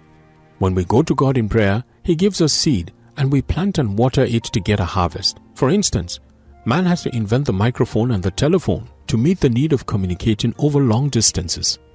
He gave us a voice, but we have to find ways to amplify it. If God gave us the harvest, man would have no use for creativity. So God gives man the seed, the inspiration, but man brings the idea into manifestation. And the earth was without form and void, and darkness was upon the face of the deep, and the Spirit of God moved upon the face of the waters. And God said, "Let there be light." And there was light. This is in Genesis chapter 1 verses 2 to 3. God saw a world that was formless and empty, and in that mess, God saw a possibility of a beautiful earth with trees, mountains, valleys, seas, and animals, with a man as the pinnacle of his creation. That was his dream, his idea, and he brought it into reality. When you pray expecting God to give you an answer, he does, but what he gives you is the seed you use to create what you need. For as the rain cometh down and snow from heaven, and returneth not thither, but watereth the earth, and maketh it bring forth and bud, that it may give seed to the sower and bread to the eater. This is in Isaiah chapter 55 verse 10. The scripture shows that the God that gives seed to the sower is the same God that gives bread to the eater. We think about food, but God thinks about seed. You ask God for $1 million business breakthrough. He says, "Here, take it." And you're waiting for the money, while he's giving you $1 million idea so that you can tap into your creative resources. Jesus shared a parable. We call it the parable of the sower, possibly one of the most important in the Bible. Jesus implied in Mark chapter 4 verse 13 that the understanding of that parable helps us to understand other parables. I believe it helps us understand the entire scripture. Life is all about 3 things. 1. Seed. 2. Time. And 3. Harvest. What you sow is what you reap. You can't get a harvest different from what you sow. The seed is your thought. When you allow God plant the right thoughts in your mind, you reap a harvest. Did you know that when you have a good seed planted in good ground, you can be sure that there is good harvest coming? Many times we want to sow from our harvest, but God designed sowing for our harvest. When you get your harvest, you are not sowing for that harvest again. You are sowing for the next harvest. It is common saying that talk is cheap and thought is cheap, but I'll tell you, good thinking is not cheap. It takes a lot of work to think creatively. So think.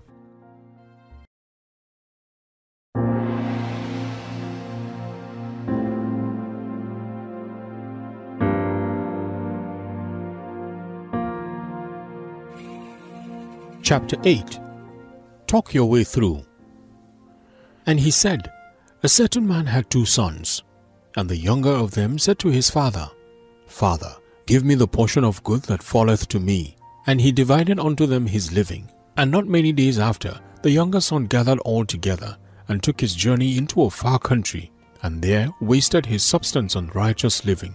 And when he had spent all, there arose a mighty famine in the land. And he began to be in want. And he went and joined himself to a citizen of that country, and he sent him into his fields to feed swine. And he will fain have filled his belly with the husks that the swine did eat, and no man gave unto him. And when he came to himself, he said, How many hired servants of my father's have bread enough and to spare, and I perish with hunger? I will arise and go to my father, and will say unto him, Father, I have sinned against heaven and before thee, and am no more worthy to be called thy son. Make me one of thy hired servants. And he arose and came to his father. But when he was yet a great way off, his father saw him, and had compassion, and ran, and fell on his neck, and kissed him. And the son said unto him, Father, I have sinned against heaven and in thy sight, and am no more worthy to be called thy son. But the father said to his servants, Bring forth the best robe, and put it on him, and put a ring on his hand, and shoes on his feet, and bring hither the fatted calf, and kill it, and let us eat and be merry. For this my son was dead, and is alive again. He was lost, and is found. And they began to be merry. This was recorded in the book of Luke, chapter 15, verses 11 to 22. Don't be critical. It is not a strange thing for us as Christians to get in a mess intermittently. If you've been around a while, you would have quickly discovered that life is not as smooth as a journey as we all would desire it to be. It is rather unfortunate, but that is the fact of life. Life's dotted with bumps, rough patches, riddles, obstacles, situations and circumstances that almost seem to prevail upon us. Bumps vary from person to person, just as our faces vary. In fact, we complement each other because your weakness may be my strength and my weakness may be your strength. This is why as Christians, while helping others who are in a fallen or broken state, we must do so rather cautiously and with a lot of humility, understanding that justice is the exclusive preserve of God. In 1 Corinthians chapter 4 verse 5, it says, Therefore, judge nothing before the time until the Lord come, who both will bring to light the hidden things of darkness and will make manifest the counsels of the heart, and then shall every man have praise of God. Galatians chapter 6 verse 1 says, Brethren, if a man be overtaken in a fault, ye which are spiritual, restore such a one in the spirit of meekness, considering thyself, lest thou also be tempted. Whenever it is your turn to correct somebody who is in a state of weakness, fallen, or somebody who has a fault, do so with all caution, because as it is commonly said, those who live in glass houses should not throw stones. In Matthew chapter 7 verses 1 to 2, it says, Judge not, that ye be not judged. For with what judgment ye judge, ye shall be judged. And with what measure ye met, it shall be measured to you again. Also in 1 Corinthians chapter 10 verse 12, it says, Wherefore, let him that thinketh he standeth take heed lest he fall. Thus, in correcting and instructing people over whom we have been called to stand as leaders or mentors, we must maintain a posture of humility and not one of pride. We are only in a situation of temporary advantage, not necessarily because we are better than those answerable to us. The story of the prodigal son epitomizes someone who is on a downward trend of destruction because of bad choices. If you were sincere enough with yourself, you would admit that at some point in your life, you have suffered from your indiscretion, not because the devil is on your case. As a preacher, I can identify with people who took a premeditated decision to leave school before completion out of newfound zeal, having gotten born again and feeling that it was necessary to preach the gospel because the end of the world is near. That could be zeal without a balanced knowledge of God's word. If you left or got fired from your job, one that God opened to provide for you, because of disagreement that came out of your ineptitude or malfeasance in the office, there isn't any devil chasing you. Perhaps you are single and feel lonely in your 30s or 40s with no serious relationship, and looking back and seeing that there were several opportunities to find a life partner. Maybe you lost your marriage due to a lack of emotional intelligence or lack of moral excellence. There is no devil in your case. It's an inner battle you have to fight with yourself. God loves prodigal sons. In one way or the other, at some point in our lives, we can identify with the prodigal son because we've made decisions that have affected our lives adversely. But before you condemn yourself, I have a word for you. Jesus loves prodigal sons. You can see in our text that the Father, a type of our Heavenly Father, had long forgiven the prodigal son and celebrated him as soon as he returned home. The father slew the fattest cow for him and put upon him the royal robe and ring and sandals. God loves the prodigal son. I can identify with this lad. After all, many years ago, before the age of 17, when I came to know Jesus, I was full of excitement because I said yes to the Lord with great zeal and passion for the things of God. I went to my hometown all by myself, got a bunch of people together and held a crusade at about 18 years of age. My parents began to think that their son had gone bonkers. What has happened to our little boy Obi? He went to school and came back a religious bigot. And I didn't help matters either because I had great zeal with little knowledge. I wrote my dad way back from Ahmadu Bello University, Zaria, Nigeria, in my first year, telling him I had become born again. A few months later, I upgraded the first letter, telling him that I was not only born again but also called to the ministry. That my parents couldn't understand. After a few years, I discovered that I was just like a prodigal son, and several more years after that, I had to make my way back home to make peace. Now, making peace didn't change my calling, ministry, or anointing, but I repented and returned home. The truth about the parable. Quite unfortunately, many preachers justify the elder brother in our text while crucifying the younger brother, the so-called prodigal son. They have misinterpreted the text, distorted the truth contained therein, and in so doing have raised many false allegations against the prodigal son. I dare stand in his defense because he's certainly not what some preachers have made him out to be. There is a lot of good to be gleaned from the life of the prodigal son. We have generally given the impression that the story of the younger son is one of a zealous boy whose greed and overambitious crave for wealth and riches destroyed. We've believed, albeit incorrectly, that the reason the young man asked for his inheritance was lust for wealth. But this is very far from the truth. I put it to you as an advocate and legal counsel of the prodigal son that he grew up in a privileged household, born with a silver spoon in his mouth, maybe even a golden spoon. His dad was wealthy, and both brothers had equal access to all that belonged to the rich father. Look at these boys. They had the best of food, shelter, and clothing, plus numerous servants at their beck and call. Now, whether or not they utilized what rightly belonged to them is a different issue. These boys had more than enough of everything, and a closer look will reveal that the real problem of the prodigal son was that he wanted to exercise control. He wanted to feel in charge of his life and destiny. He didn't only desire the riches, wealth, and splendor of his father, but he also wanted independence. Thus, the prodigal son began to feel he needed to break away from instituted authority and enjoy control over his life. The restless spirit. This reminds me of many people today. They enjoy the fat salary from the company they work for, but hate to be controlled by their boss. They hate being under rules and regulations, having to work on another's orders. The prodigal son likes to come and go when he likes. He wants the blessings, favor, and protection that comes by being under a good local assembly, but doesn't want to be controlled by the pastor or other designated leaders of that group or ministry. Control is the issue here. A glaring home truth is that every man who desires to be under no control has lost control of his life. The Master rightly tells us that for you to have and wield authority, you must be a man under authority. It pays to have someone who can look into your eyes, tell you where you have missed it, and shake you up to change directions. A leader without another leader is a vagabond. He is a tool in the hands of the adversary because of his power that lacks guidance and control. You would quickly discover that a restless spirit is no other than the spirit of Lucifer, who has now become Satan the devil. He was the anointed cherub that covereth. According to Ezekiel chapter 28 verse 14, Lucifer was close to God. He was the covering of the glory of Yahweh. But after a while, the spirit of restlessness began to move him to desire more, seeking to break away from under God's control and to wield all that power by himself.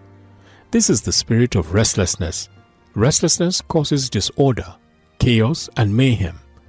The enemy doesn't like order. To see people in their right rank and file, he wants you to break ranks, and when you do that, the anointing of God leaves. Shun selfishness. Psalm 133 verse 1 reads, "Behold, how good and how pleasant it is for brethren to dwell together in unity." Dwelling together in unity connotes order.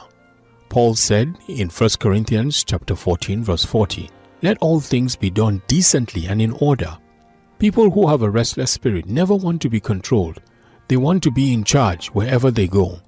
If you are not being controlled by God, whether directly or indirectly, your life is out of control. You think you are in charge, but you are out of control. Paul said further that we who are free from sin became slaves to God and His righteousness. This is in Romans chapter 6 verses 16 to 22. True liberty only comes as we acknowledge that we are bond servants and say to God, "Let your will be done." Let us return to our story as I continue in my role as legal counsel to the prodigal son. One thing I like about this gentleman is that he was not selfish. He was outside his father's house, but loaded to the brim. Yet, he gave generously. Many today refuse to identify with the prodigal son, yet very stingy, timid, and judgmental, just like the legalistic elder brother who stayed at home but was self-centered. You must fight the evil spirit of stinginess, the Antichrist spirit that sponsors the love of money and possessions to the detriment of others' well-being. We are blessed to be a blessing. The prodigal son didn't hoard his blessings. Don't be stingy. Some are even stingy in their offerings to God, giving Him tips. You know God has blessed you, but all you give God is tips, like a waiter that served you. It's a big shame. God is the reason you have breath in your nostrils. He is the reason you are healthy and have a job that pays and a skill that sells. Whatever good thing you have in your life is there on account of God. You got it not by might nor power, but only by the grace of God, as reflected in Zechariah chapter 4 verse 6. See, when God has your name on a blessing, no man can get to it. Some people may appear faster than you, but they can't get to your blessing because it has your name. And that is why when Jesus stood at the grave of Lazarus and called Lazarus forth, there were several dead men called Lazarus. But Jesus spoke to a particular Lazarus. Lazarus came forth because the blessing was on him. God has a definite blessing with your name, and no man can get to it. Once I wanted to prove God is indeed limitless, so I applied for a visa to a particular country and picked the option of multiple entries. Long story cut short, with no prior visit to the country, I got a visa valid for 6 months, yet was billed the amount for a single visa. It tells you that even when you do not deserve it, God will reserve it for you because grace is so amazing. God made Pharaoh pay the bills to raise Moses in his own house, and Moses was going to plunder Egypt's riches and utterly annihilate her armies. God will make your enemies pay your bills. They may not like you, but they will do it because God said so. Furthermore, the prodigal son was someone who had no issues speaking his mind on issues that bothered him. The lad walked up boldly to his dad to make a bold request, most certainly taboo then and even now in many cultures. But you see, one kind of personality I find it very difficult to work with is the kind of people that would be close to you for a long time and never bare their minds. None of my close staff will ever fall into this category. I choose my team very carefully. People like the elder son who stayed with his father for so long, seething with resentment but putting up the veneer of loyalty, are two-faced. Such a person hides his true feelings from you and expresses his hypocritical feelings to you. He doesn't like you, but while he's standing in front of you, he pays lip service and praises you, then goes behind you and gossip. I can't stand such people. They are hypocrites and sycophants and could kill. The elder son was living in silent frustration, but the younger son spoke up and got what he wanted. He was not a hypocrite. Talk your way out of trouble. Here's something I like about the young man. He knew how to negotiate and navigate his way out of trouble. In Luke chapter 15 verse 17 it says, "And when he came to himself, he said, How many hired servants of my father's have bread enough to spare, and I perish with hunger?" A pressure cooker has a valve for escape of pressure. So our mouths have been given unto us as gates to express the internal boilings of our hearts and minds. You need to be careful what you say in time of excitement or trouble, for it can make the difference between success and failure, victory and defeat, and life and death. Words are the most powerful tools of war. They are, in fact, at the root of most wars. When a peace accord comes into force, it is also traceable to words. Words are not mere speech, they are spirit forces. John chapter 6 verse 63 says, "It is the spirit that quickeneth. The flesh profiteth nothing. The words that I speak unto you, they are spirit and they are life." Words can either make or mar a man. Words are so powerful that the second person of the Godhead is called the Word of God, as reflected in John chapter 1 verse 1 and also in Revelations chapter 19 verses 11 to 13. Every word spoken is a container. Please understand that there are no such things as inactive, dormant, or unimportant words. Words are either creative or destructive. You determine with your words what your life becomes. Matthew chapter 12 verse 36 to 37 reads, "But I say unto you, that every idle word that men speak, they shall give account thereof in the day of judgment. For by thy words thou shalt be justified, and by thy words thou shalt be condemned." The day of judgment isn't only the day the Master will sit upon the throne and judge us all. It essentially refers to the day you reap the fruit of what you said. Victory in every battle you encounter in life as a Christian is consequent on your ability to talk your way out. Your own words will either liberate you or destroy you. Death and life are in the power of the tongue, and they that love it shall eat the fruit thereof. This is in Proverbs chapter 18 verse 21. Also in Proverbs chapter 6 verse 2 it reads, "Thou art snared with the words of thy mouth. Thou art taken with the words of thy mouth." Also in Job chapter 6 verse 25 it says, "How forcible are right words, but what doth your arguing reprove?" Residing in the tongue of every man is the dual power of life and death. Salvation at the new birth is tied to the use of your mouth. In Romans chapter 10 verse 10 it says, "For with the heart man believeth unto righteousness, and with the mouth confession is made unto salvation." The heart is the loading of the bullet, and the mouth is the trigger or release of the loaded bullet. Many times we keep confessing and nothing is happening because we are firing blanks. We are not yet loaded. Your heart needs to be loaded with the Word of God, the most lethal weapon. If your heart is loaded with what God has said about you, and you release what God says through your mouth, speaking in consent with Him, it works awesome stuff for you. Put your mouth to work. I like what a great man of God said. Soundless Christians are signless Christians. You don't receive signs and wonders in your walk with God until you make sounds, and only confident, loud-mouthed Christians command the miraculous in the kingdom. But it is sad to know that many people don't say anything. Their mouths are shut because they are afraid of, what if I say it and it doesn't come to pass? It means you don't believe it. If you see any minister that makes some kind of declaration that doesn't seem to make sense from where he is, it is because he has seen ahead and is calling the things that be not as though they were, as it says in Romans chapter 4 verse 17.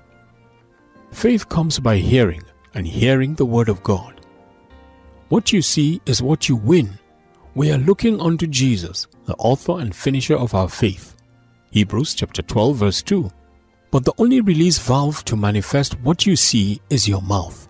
The Bible in Psalm 119 verse 130 says, "The entrance of the word of God gives light and understanding to the simple." It is not enough for you to confess that by His stripes you are healed. It won't do the magic until your heart is in agreement with your mouth. Confession works when the heart and the mouth are in concert. Believe, and speak. Psalm 81 verse 10 says, "Open thy mouth wide, and I will fill it." In the creation account in the first chapter of Genesis, you will see the phrase, "And God said," repeated time and again. God was showing us the creative power resident in words. As the image of God made after His likeness, we create things with our words. You need to keep saying what you desire until it comes alive. Your mouth isn't only for eating, it is also a weapon. Isaiah chapter 44 verse 26 records that God confirms the word of His servant. Unless the servant says something, God's got nothing to work with. What you say is what you get. No matter how hopeless or prodigal your situation is, if you begin to say the right thing, sooner or later, deliverance will come. Undoubtedly, the battle between David and Goliath was a battle of words. Goliath had so threatened the children of Israel with his thundering voice and imposing size that Israel's soldiers became intimidated and men of war turned into cowards. But David came on the scene and began to give Goliath a good run for his loud-mouthed boasting. He testified of God's past interventions in his life to the armies of Israel and then went on to rubbish Goliath with his words. He first told the soldiers around him, "Who is this uncircumcised Philistine that he should defy the armies of the living God?" This is recorded in 1 Samuel chapter 17 verse 26. Then he got introduced to Saul, who then rated him inadequate for the task.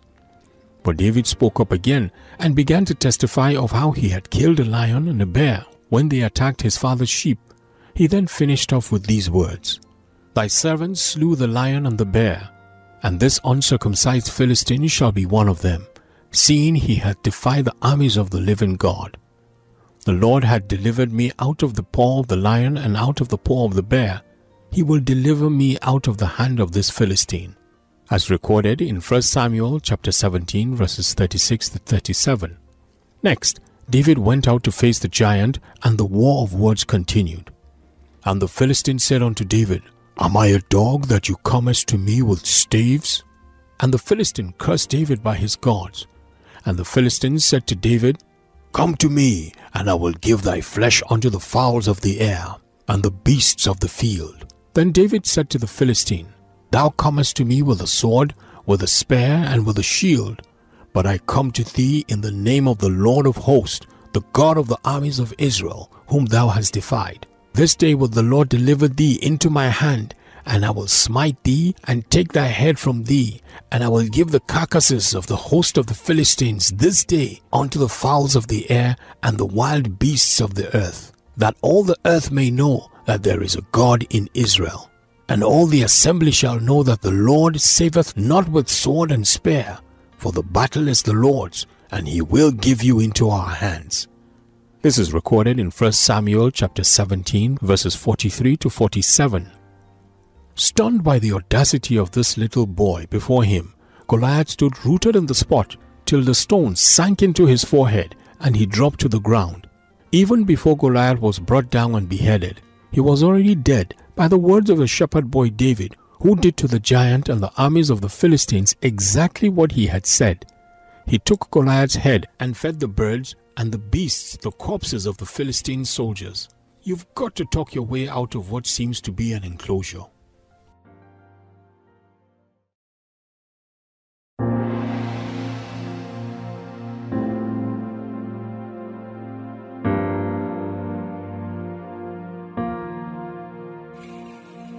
Chapter 9. Keys to Finishing Well. The book of Matthew chapter 21 verses 28 to 32 reads, "But what think ye?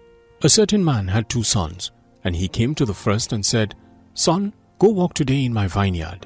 He answered and said, I will not. But afterwards he repented and went. And he came to the second son and said likewise. And he answered and said, I will go, sir. And he went not. Whether of them twain did the will of the Father? They say unto him, The first. Jesus saith unto them, Verily I say unto you, that the publicans and the harlots go into the kingdom of God before you. For John came unto you in the way of righteousness, and ye believed him not. But the publicans and the harlots believed him. And ye, when ye had seen it, repented not afterward, that ye might believe him. The story in the text is about a father who had 2 sons and asked each separately to go out in the vineyard. The first son replied in rebuttal, but had second thoughts and went. The second replied in acceptance and proved his words empty. He did not go. One moral of this story, amongst others, is that it's not always how one begins that he ends up in life. It's possible to start well but not end up well.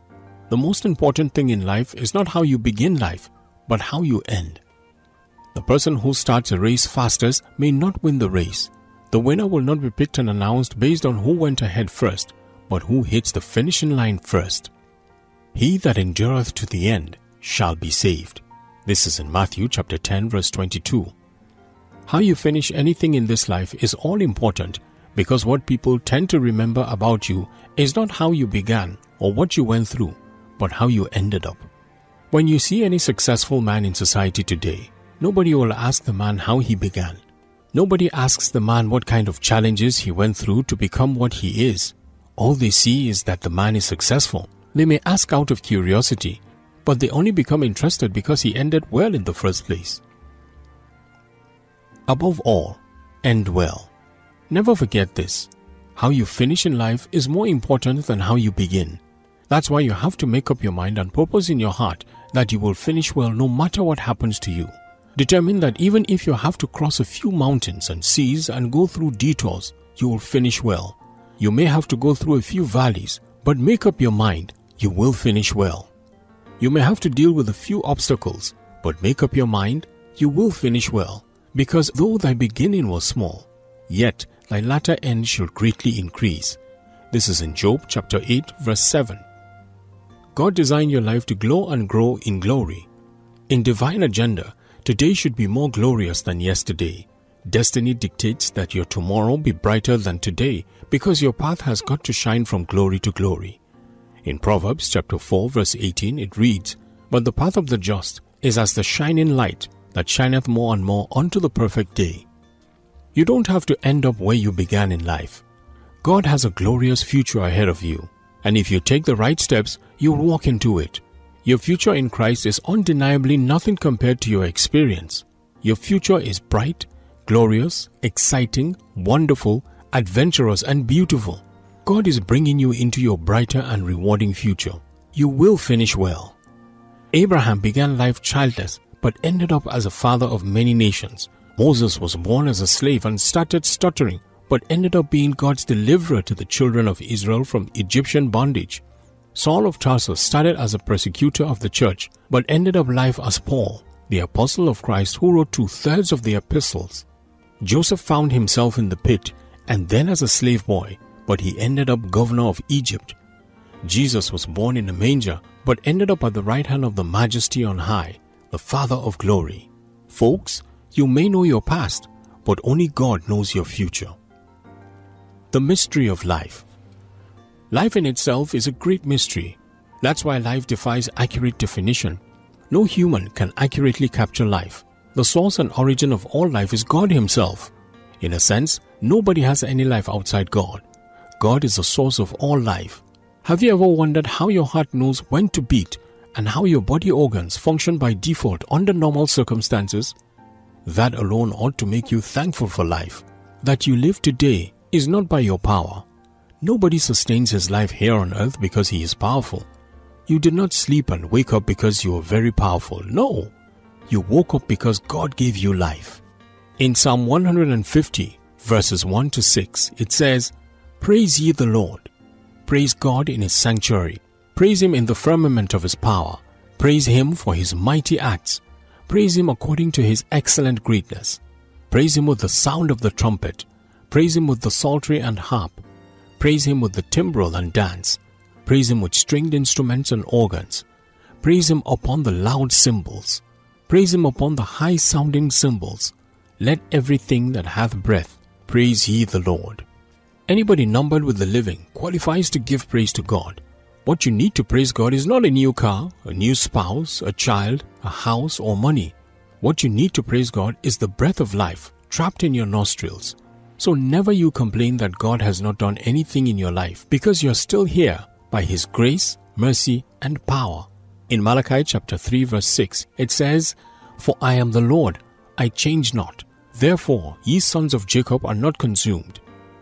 In the book of Lamentations, chapter 3, verses 22 to 23, it says, It is because of the Lord's mercies that we are not consumed, because his compassions fail not. They are new every morning. Great is thy faithfulness. Life essentially is a gift from God. Have you ever noticed nobody ever asked God for life at birth? Did you ask your parents to conceive you? God gave you life because life is a gift.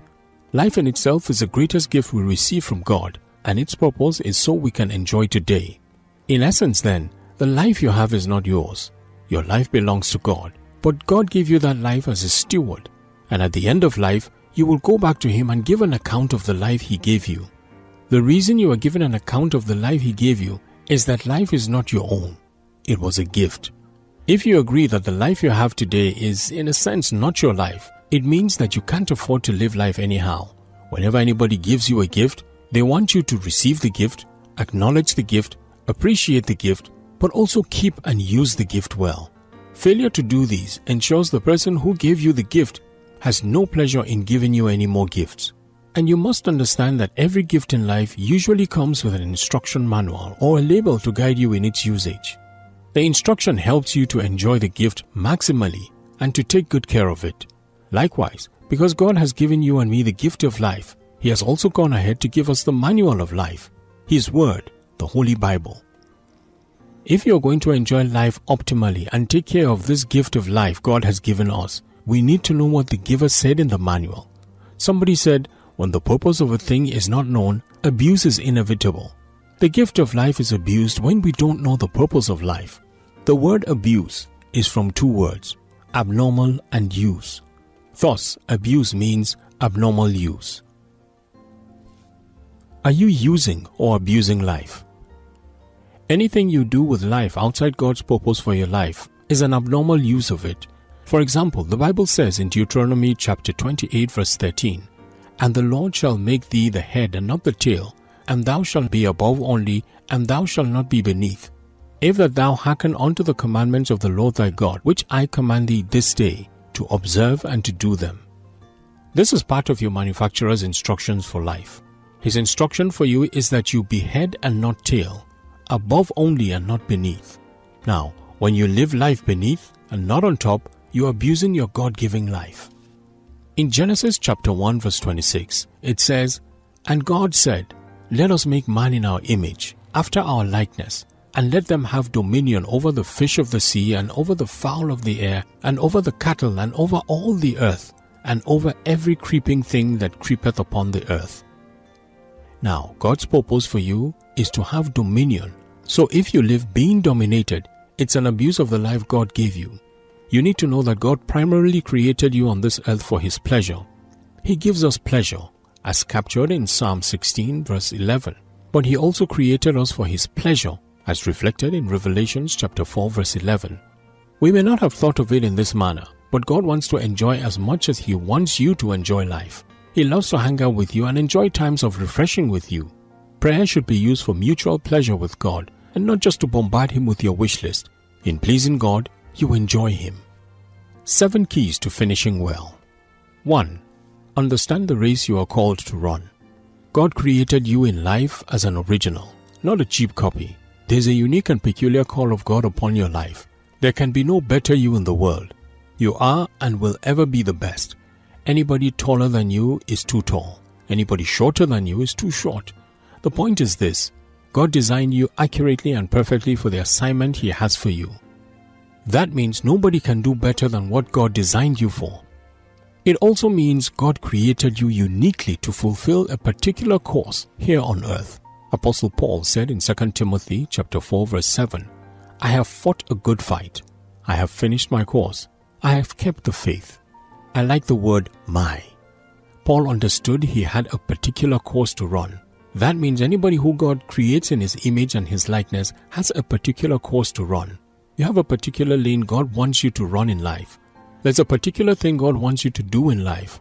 When you try to be somebody else God didn't create you to be, you're going to be, at the very best, a photocopy of the original. If you're number 6 in a race and you cut to number 1 lane and come first, you will be disqualified because you ran in somebody else's lane. So the first key to finishing well is to find out your course, your race, and your lane and keep to it. 2. Be disciplined. There can be no success in any aspect of life without discipline. Disciples are disciplined followers of a master. You can't succeed in any area of life without discipline. In 1 Corinthians chapter 9 verse 27 it says, "But I keep under my body and bring it into subjection, lest that by any means, when I have preached to others, I myself should be a castaway." Paul putting his body under subjection speaks of discipline. When you sow a thought, you reap an act. When you sow an act, you reap a habit. When you sow a habit, you reap character. And when you sow a character, you reap a destiny. Every good destiny starts with good thoughts. You have to learn how to discipline your thought life. Think thoughts that align with God's word and your God-given destiny. What you think consistently becomes a habit. You repeatedly do things out of your subconscious mind because they are habitual. After they become habits, they define your character and then your destiny. Discipline is important, but it has to begin with good thoughts. Nobody finishes fine in any area of life without being disciplined. It is very vital. Whatever you sow in life is what you will eventually reap in. Even though sometimes, as believers, we only wishfully think that something good will happen in our lives. But life is not about wishes. Life is all about what you make happen with the Word of God and by the power of His Spirit. 3. Learn to succeed daily. God leads us in steps, not in leaps. In Psalm 37 verse 23 it says, "The steps of a good man are ordered by the Lord, and He delighteth in His way." What you master daily, you will soon master in your life. God gives us life and breaks it into units called days. Several scriptures in the Bible talks about days. In Matthew chapter 6 verse 11, it says, "Give us this day our daily bread." In Psalm 90 verse 12, it says, "So teach us to number our days, that we may apply our hearts unto wisdom."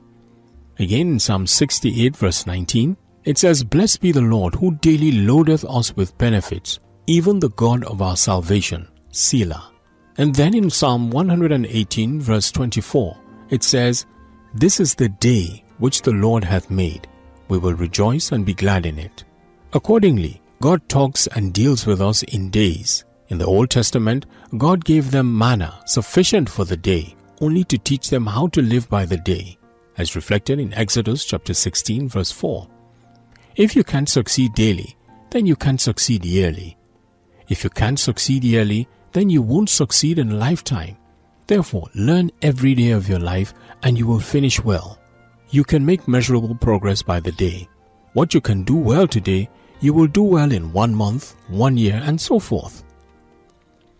4. Learn from experience.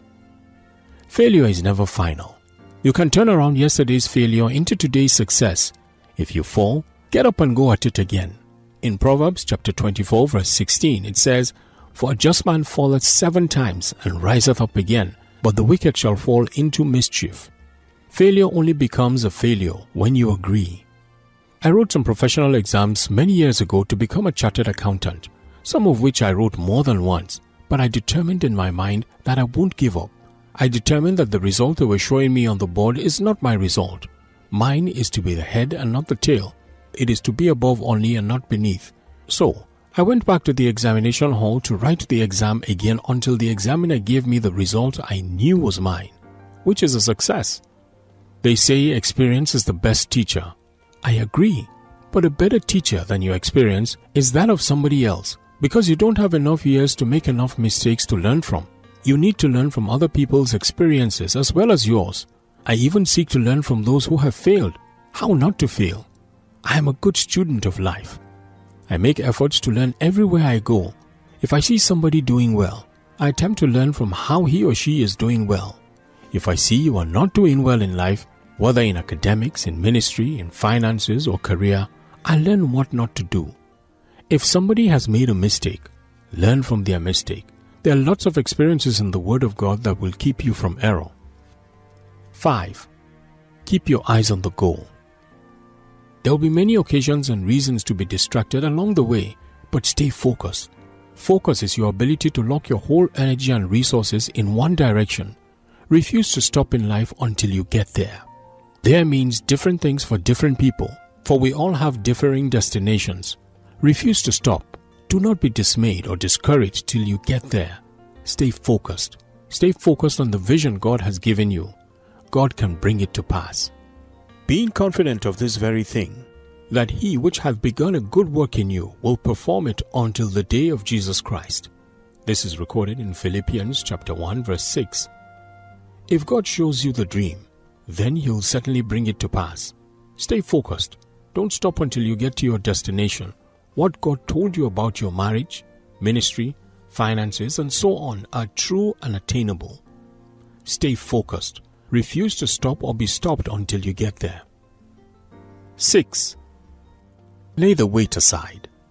Because you are running a race and you want to finish well, you can't afford to carry weights, for they will weigh you down. In Hebrews chapter 12 verses 1 to 2, it reads, Wherefore, seeing we also are compassed about with so great a cloud of witnesses, let us lay aside every weight and the sin which doth so easily beset us, and let us run with patience the race that is set before us, looking unto Jesus, the author and finisher of our faith, who for the joy that was set before him endured the cross, despising the shame, and is set down on the right hand of the throne of God. There are certain things in your life today that you need to stop, else they will stop you.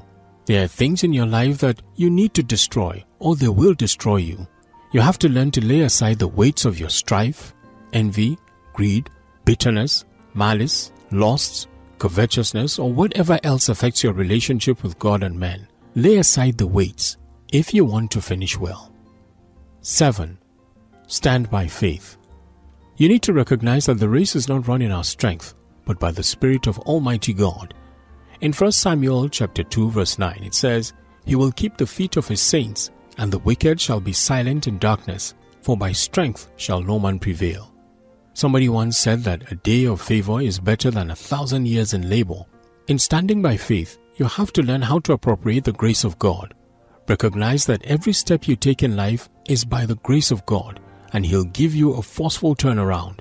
Jesus told Martha at the graveside of Lazarus, If you would believe, you will see the glory of God. This is in John chapter 11 verse 40.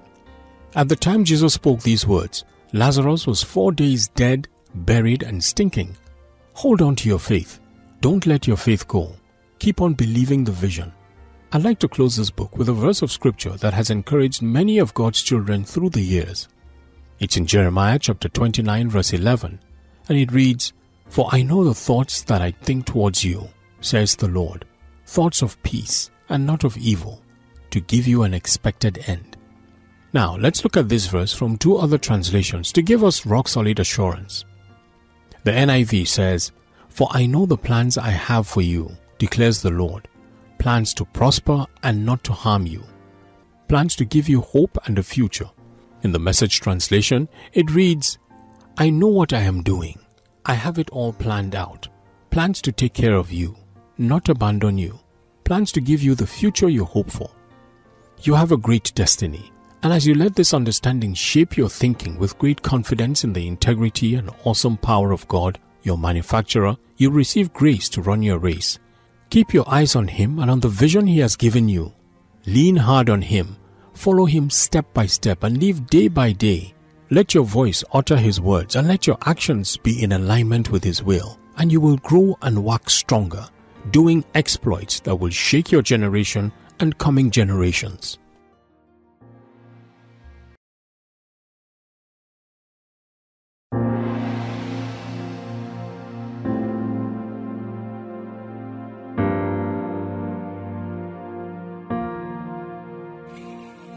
Chapter 10.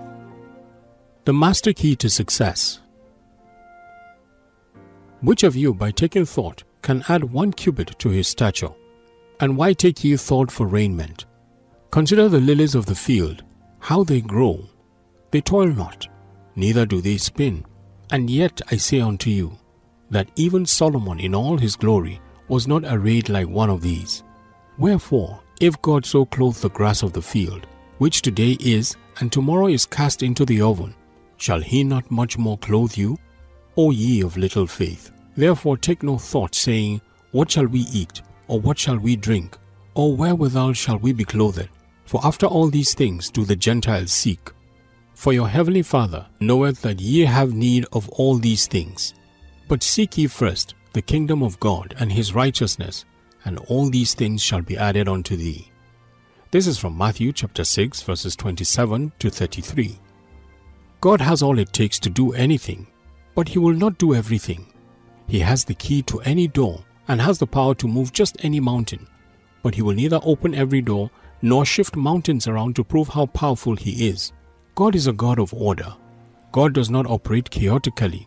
He has bound himself by his word and will not do anything outside the ambits of the Holy Scriptures. The benevolence and omnipotence of God are regulated by the integrity of his word.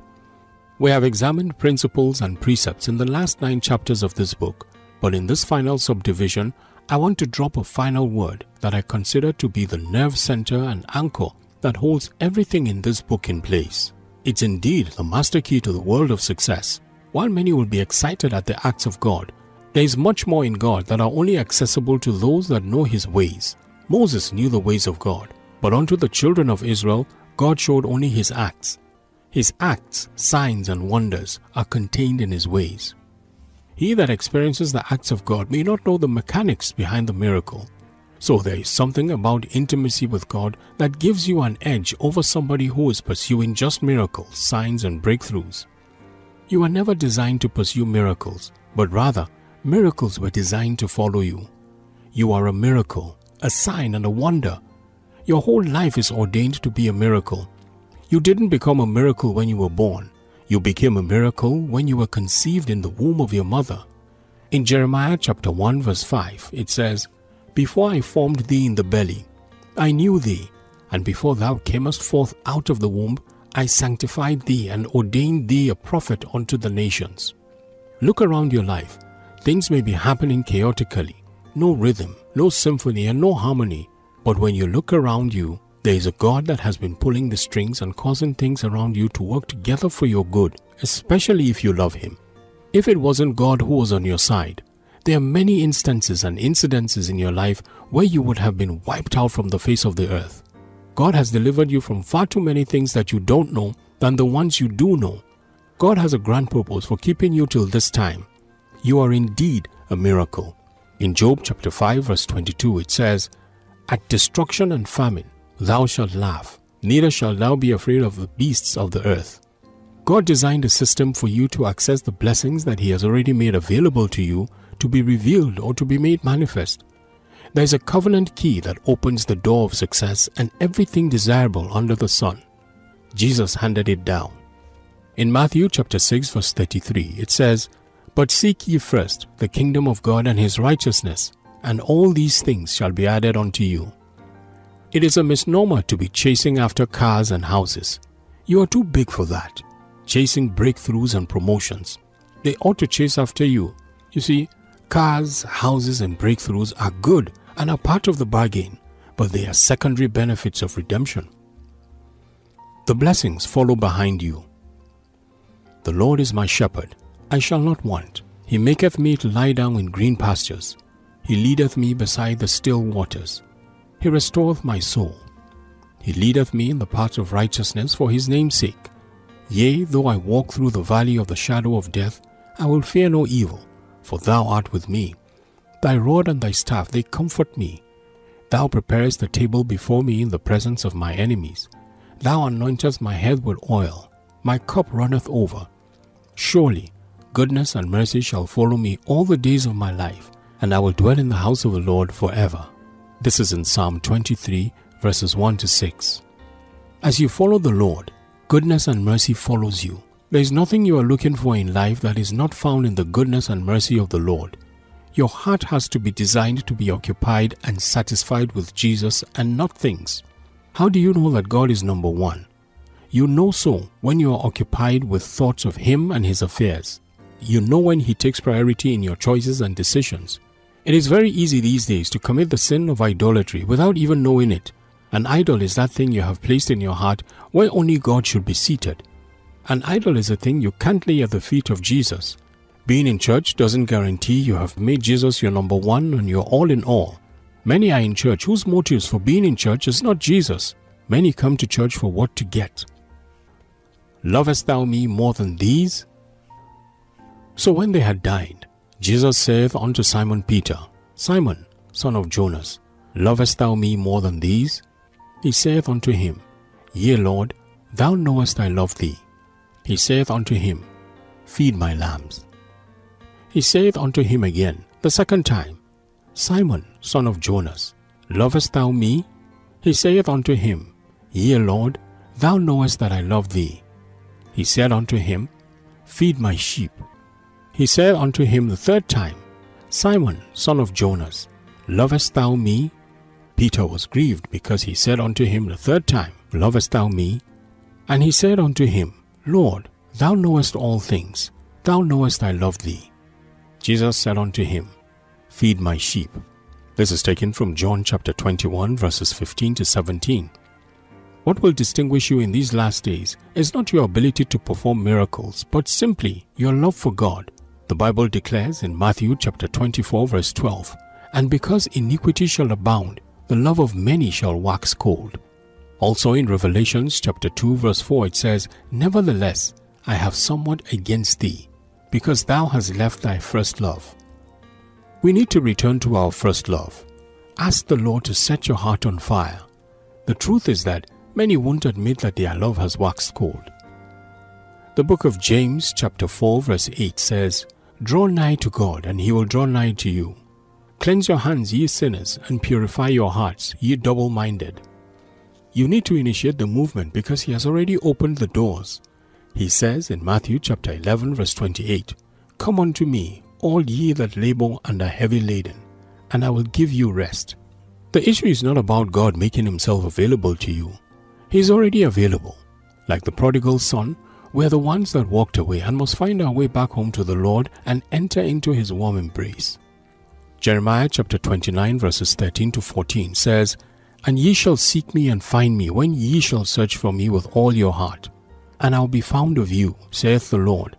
And I will turn away your captivity, and I will gather you from all the nations and from all the places whither I have driven you, saith the Lord. And I will bring you again unto the place whence I caused you to be carried away captive. God will not settle for second place in your heart.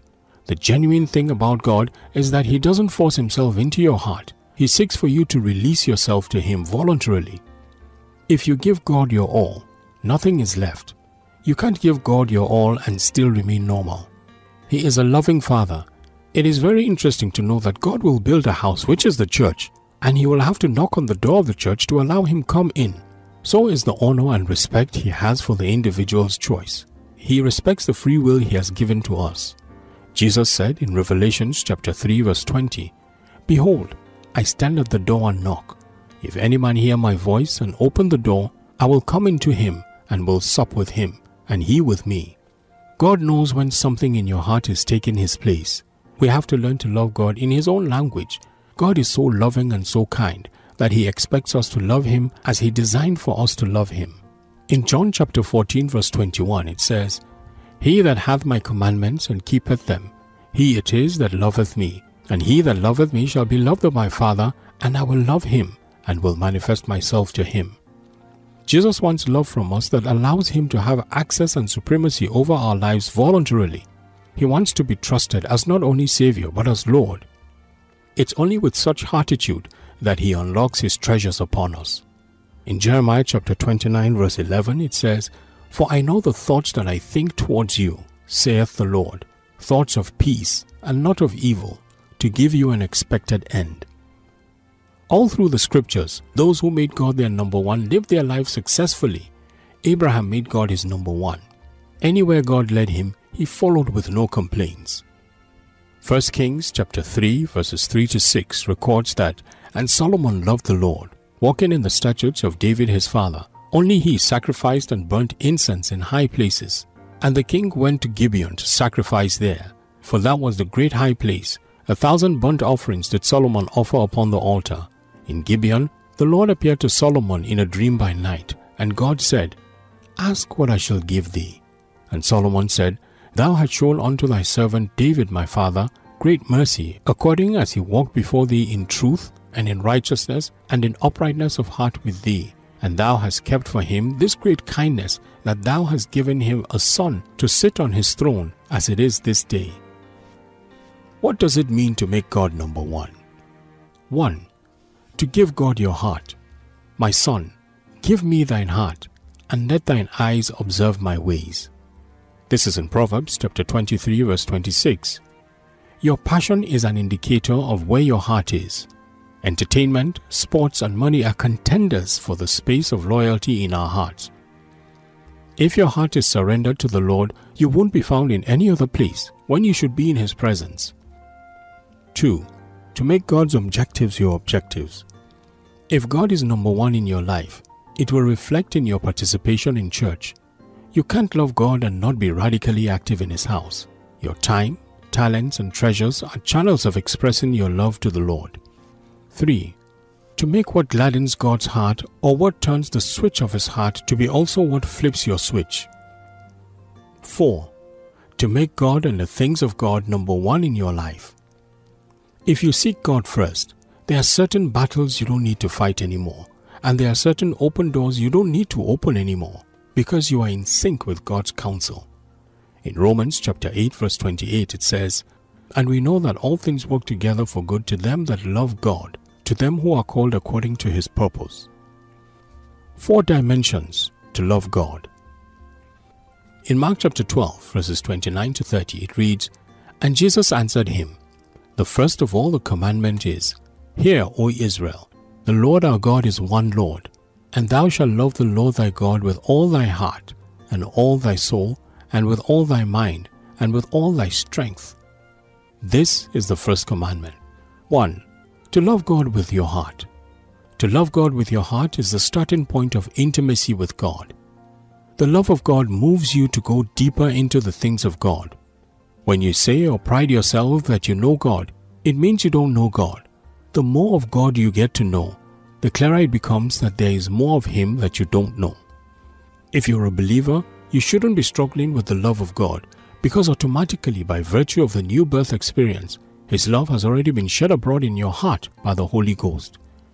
In Romans chapter 5 verse 5 it says, "And hope maketh not ashamed, because the love of God is shed abroad in our hearts by the Holy Ghost, which is given unto us." Only true believers have the love of God in their hearts. He loved you when you are not qualified, because His nature is love. In the book of 1 John chapter 4 verse 8 it says, "He that loveth not knoweth not God, for God is love." The totality of real love is God. You are not trying to love God. It is within you. Loving God with your heart implies loving God with your affections. The human nature has the capacity to set the affections or emotions of a man on anything he or she chooses. You can choose to set your affections on something, and that moment, your feelings go in that direction. When you set your affection on anything, it affects your feelings. As believers, we must set our affection on Jesus. As we do so, He propels us to live out the love that is already shed abroad in our hearts by the Holy Ghost. Psalm 91 verse 14 says, "Because He hath set His love upon me, therefore will I deliver him. I will set him on high, because he hath known my name." Again in Psalm 18 verse 1 it says, "I will love thee, O Lord, my strength." 2. To love God with your soul. Our souls speak of our personality, and one of the ways we express our personality is through our words. You must determine to speak words that further strengthen the love of God in your heart and the hearts of those you speak to. Your soul can be used to quench the love of God within you by uttering words that don't build, words that are provocative, and words that are deceitful. Always speak words that heal and build. In Psalm 34 verses 13 to 14 it says, "Keep thy tongue from evil, and thy lips from speaking guile. Depart from evil and do good. Seek peace and pursue it." You walk in love by purifying your speech. James chapter 4 verses 11 to 12 says, "Speak not evil one of another, brethren. He that speaketh evil of his brother and judgeth his brother speaketh evil of the law and judgeth the law. But if thou judge the law, thou art not a doer of the law, but a judge. There is one lawgiver who is able to save and destroy. Who art thou that judgest another?" To love God with your mind. "For as he thinketh in his heart, so is he." Eat and drink, saith he to thee, but his heart is not with thee. This is in Proverbs chapter 23, verse 7. Your result here on earth is tied to your mind. Renew your mind with the thought of Jesus daily. Let the Word of God guide and direct your thoughts. Meditate on it continually. What you mind is what you find. 1 John chapter 4 verses 18 to 19 says, There is no fear in love, but perfect love casteth out fear, because fear hath torment. He that feareth is not made perfect in love. We love him because he first loved us. Also in Romans chapter 5 verse 8 it says, But God commandeth his love towards us, in that while we were yet sinners, Christ died for us. 4. To love God with all of your strength. Love him with your substance, ability, and all of your strength. The love of God is not lip service. Your commitment, availability, and input in advancing the cause of God's kingdom goes a long way to reveal the degree of your love for him. Love is giving. Give God your time, strength, and substance. Demonstrate your love practically. The end.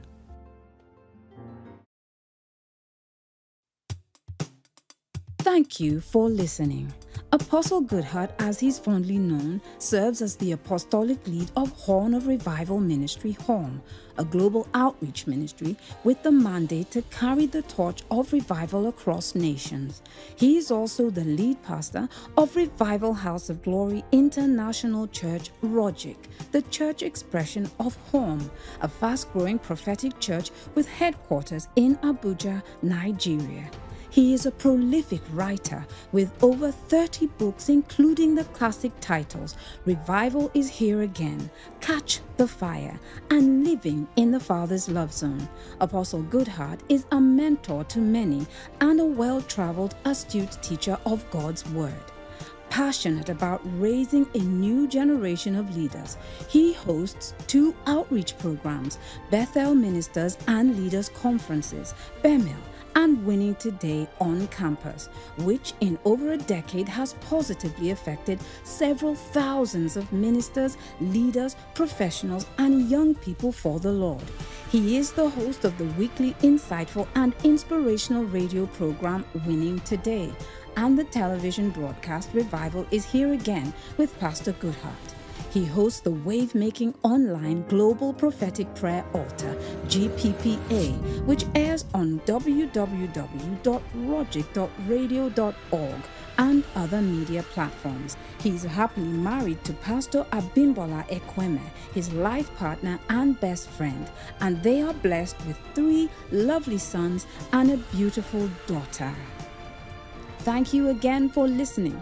You can contact us at www.rhogic.org or on all our social media platforms at Apostle Goodheart.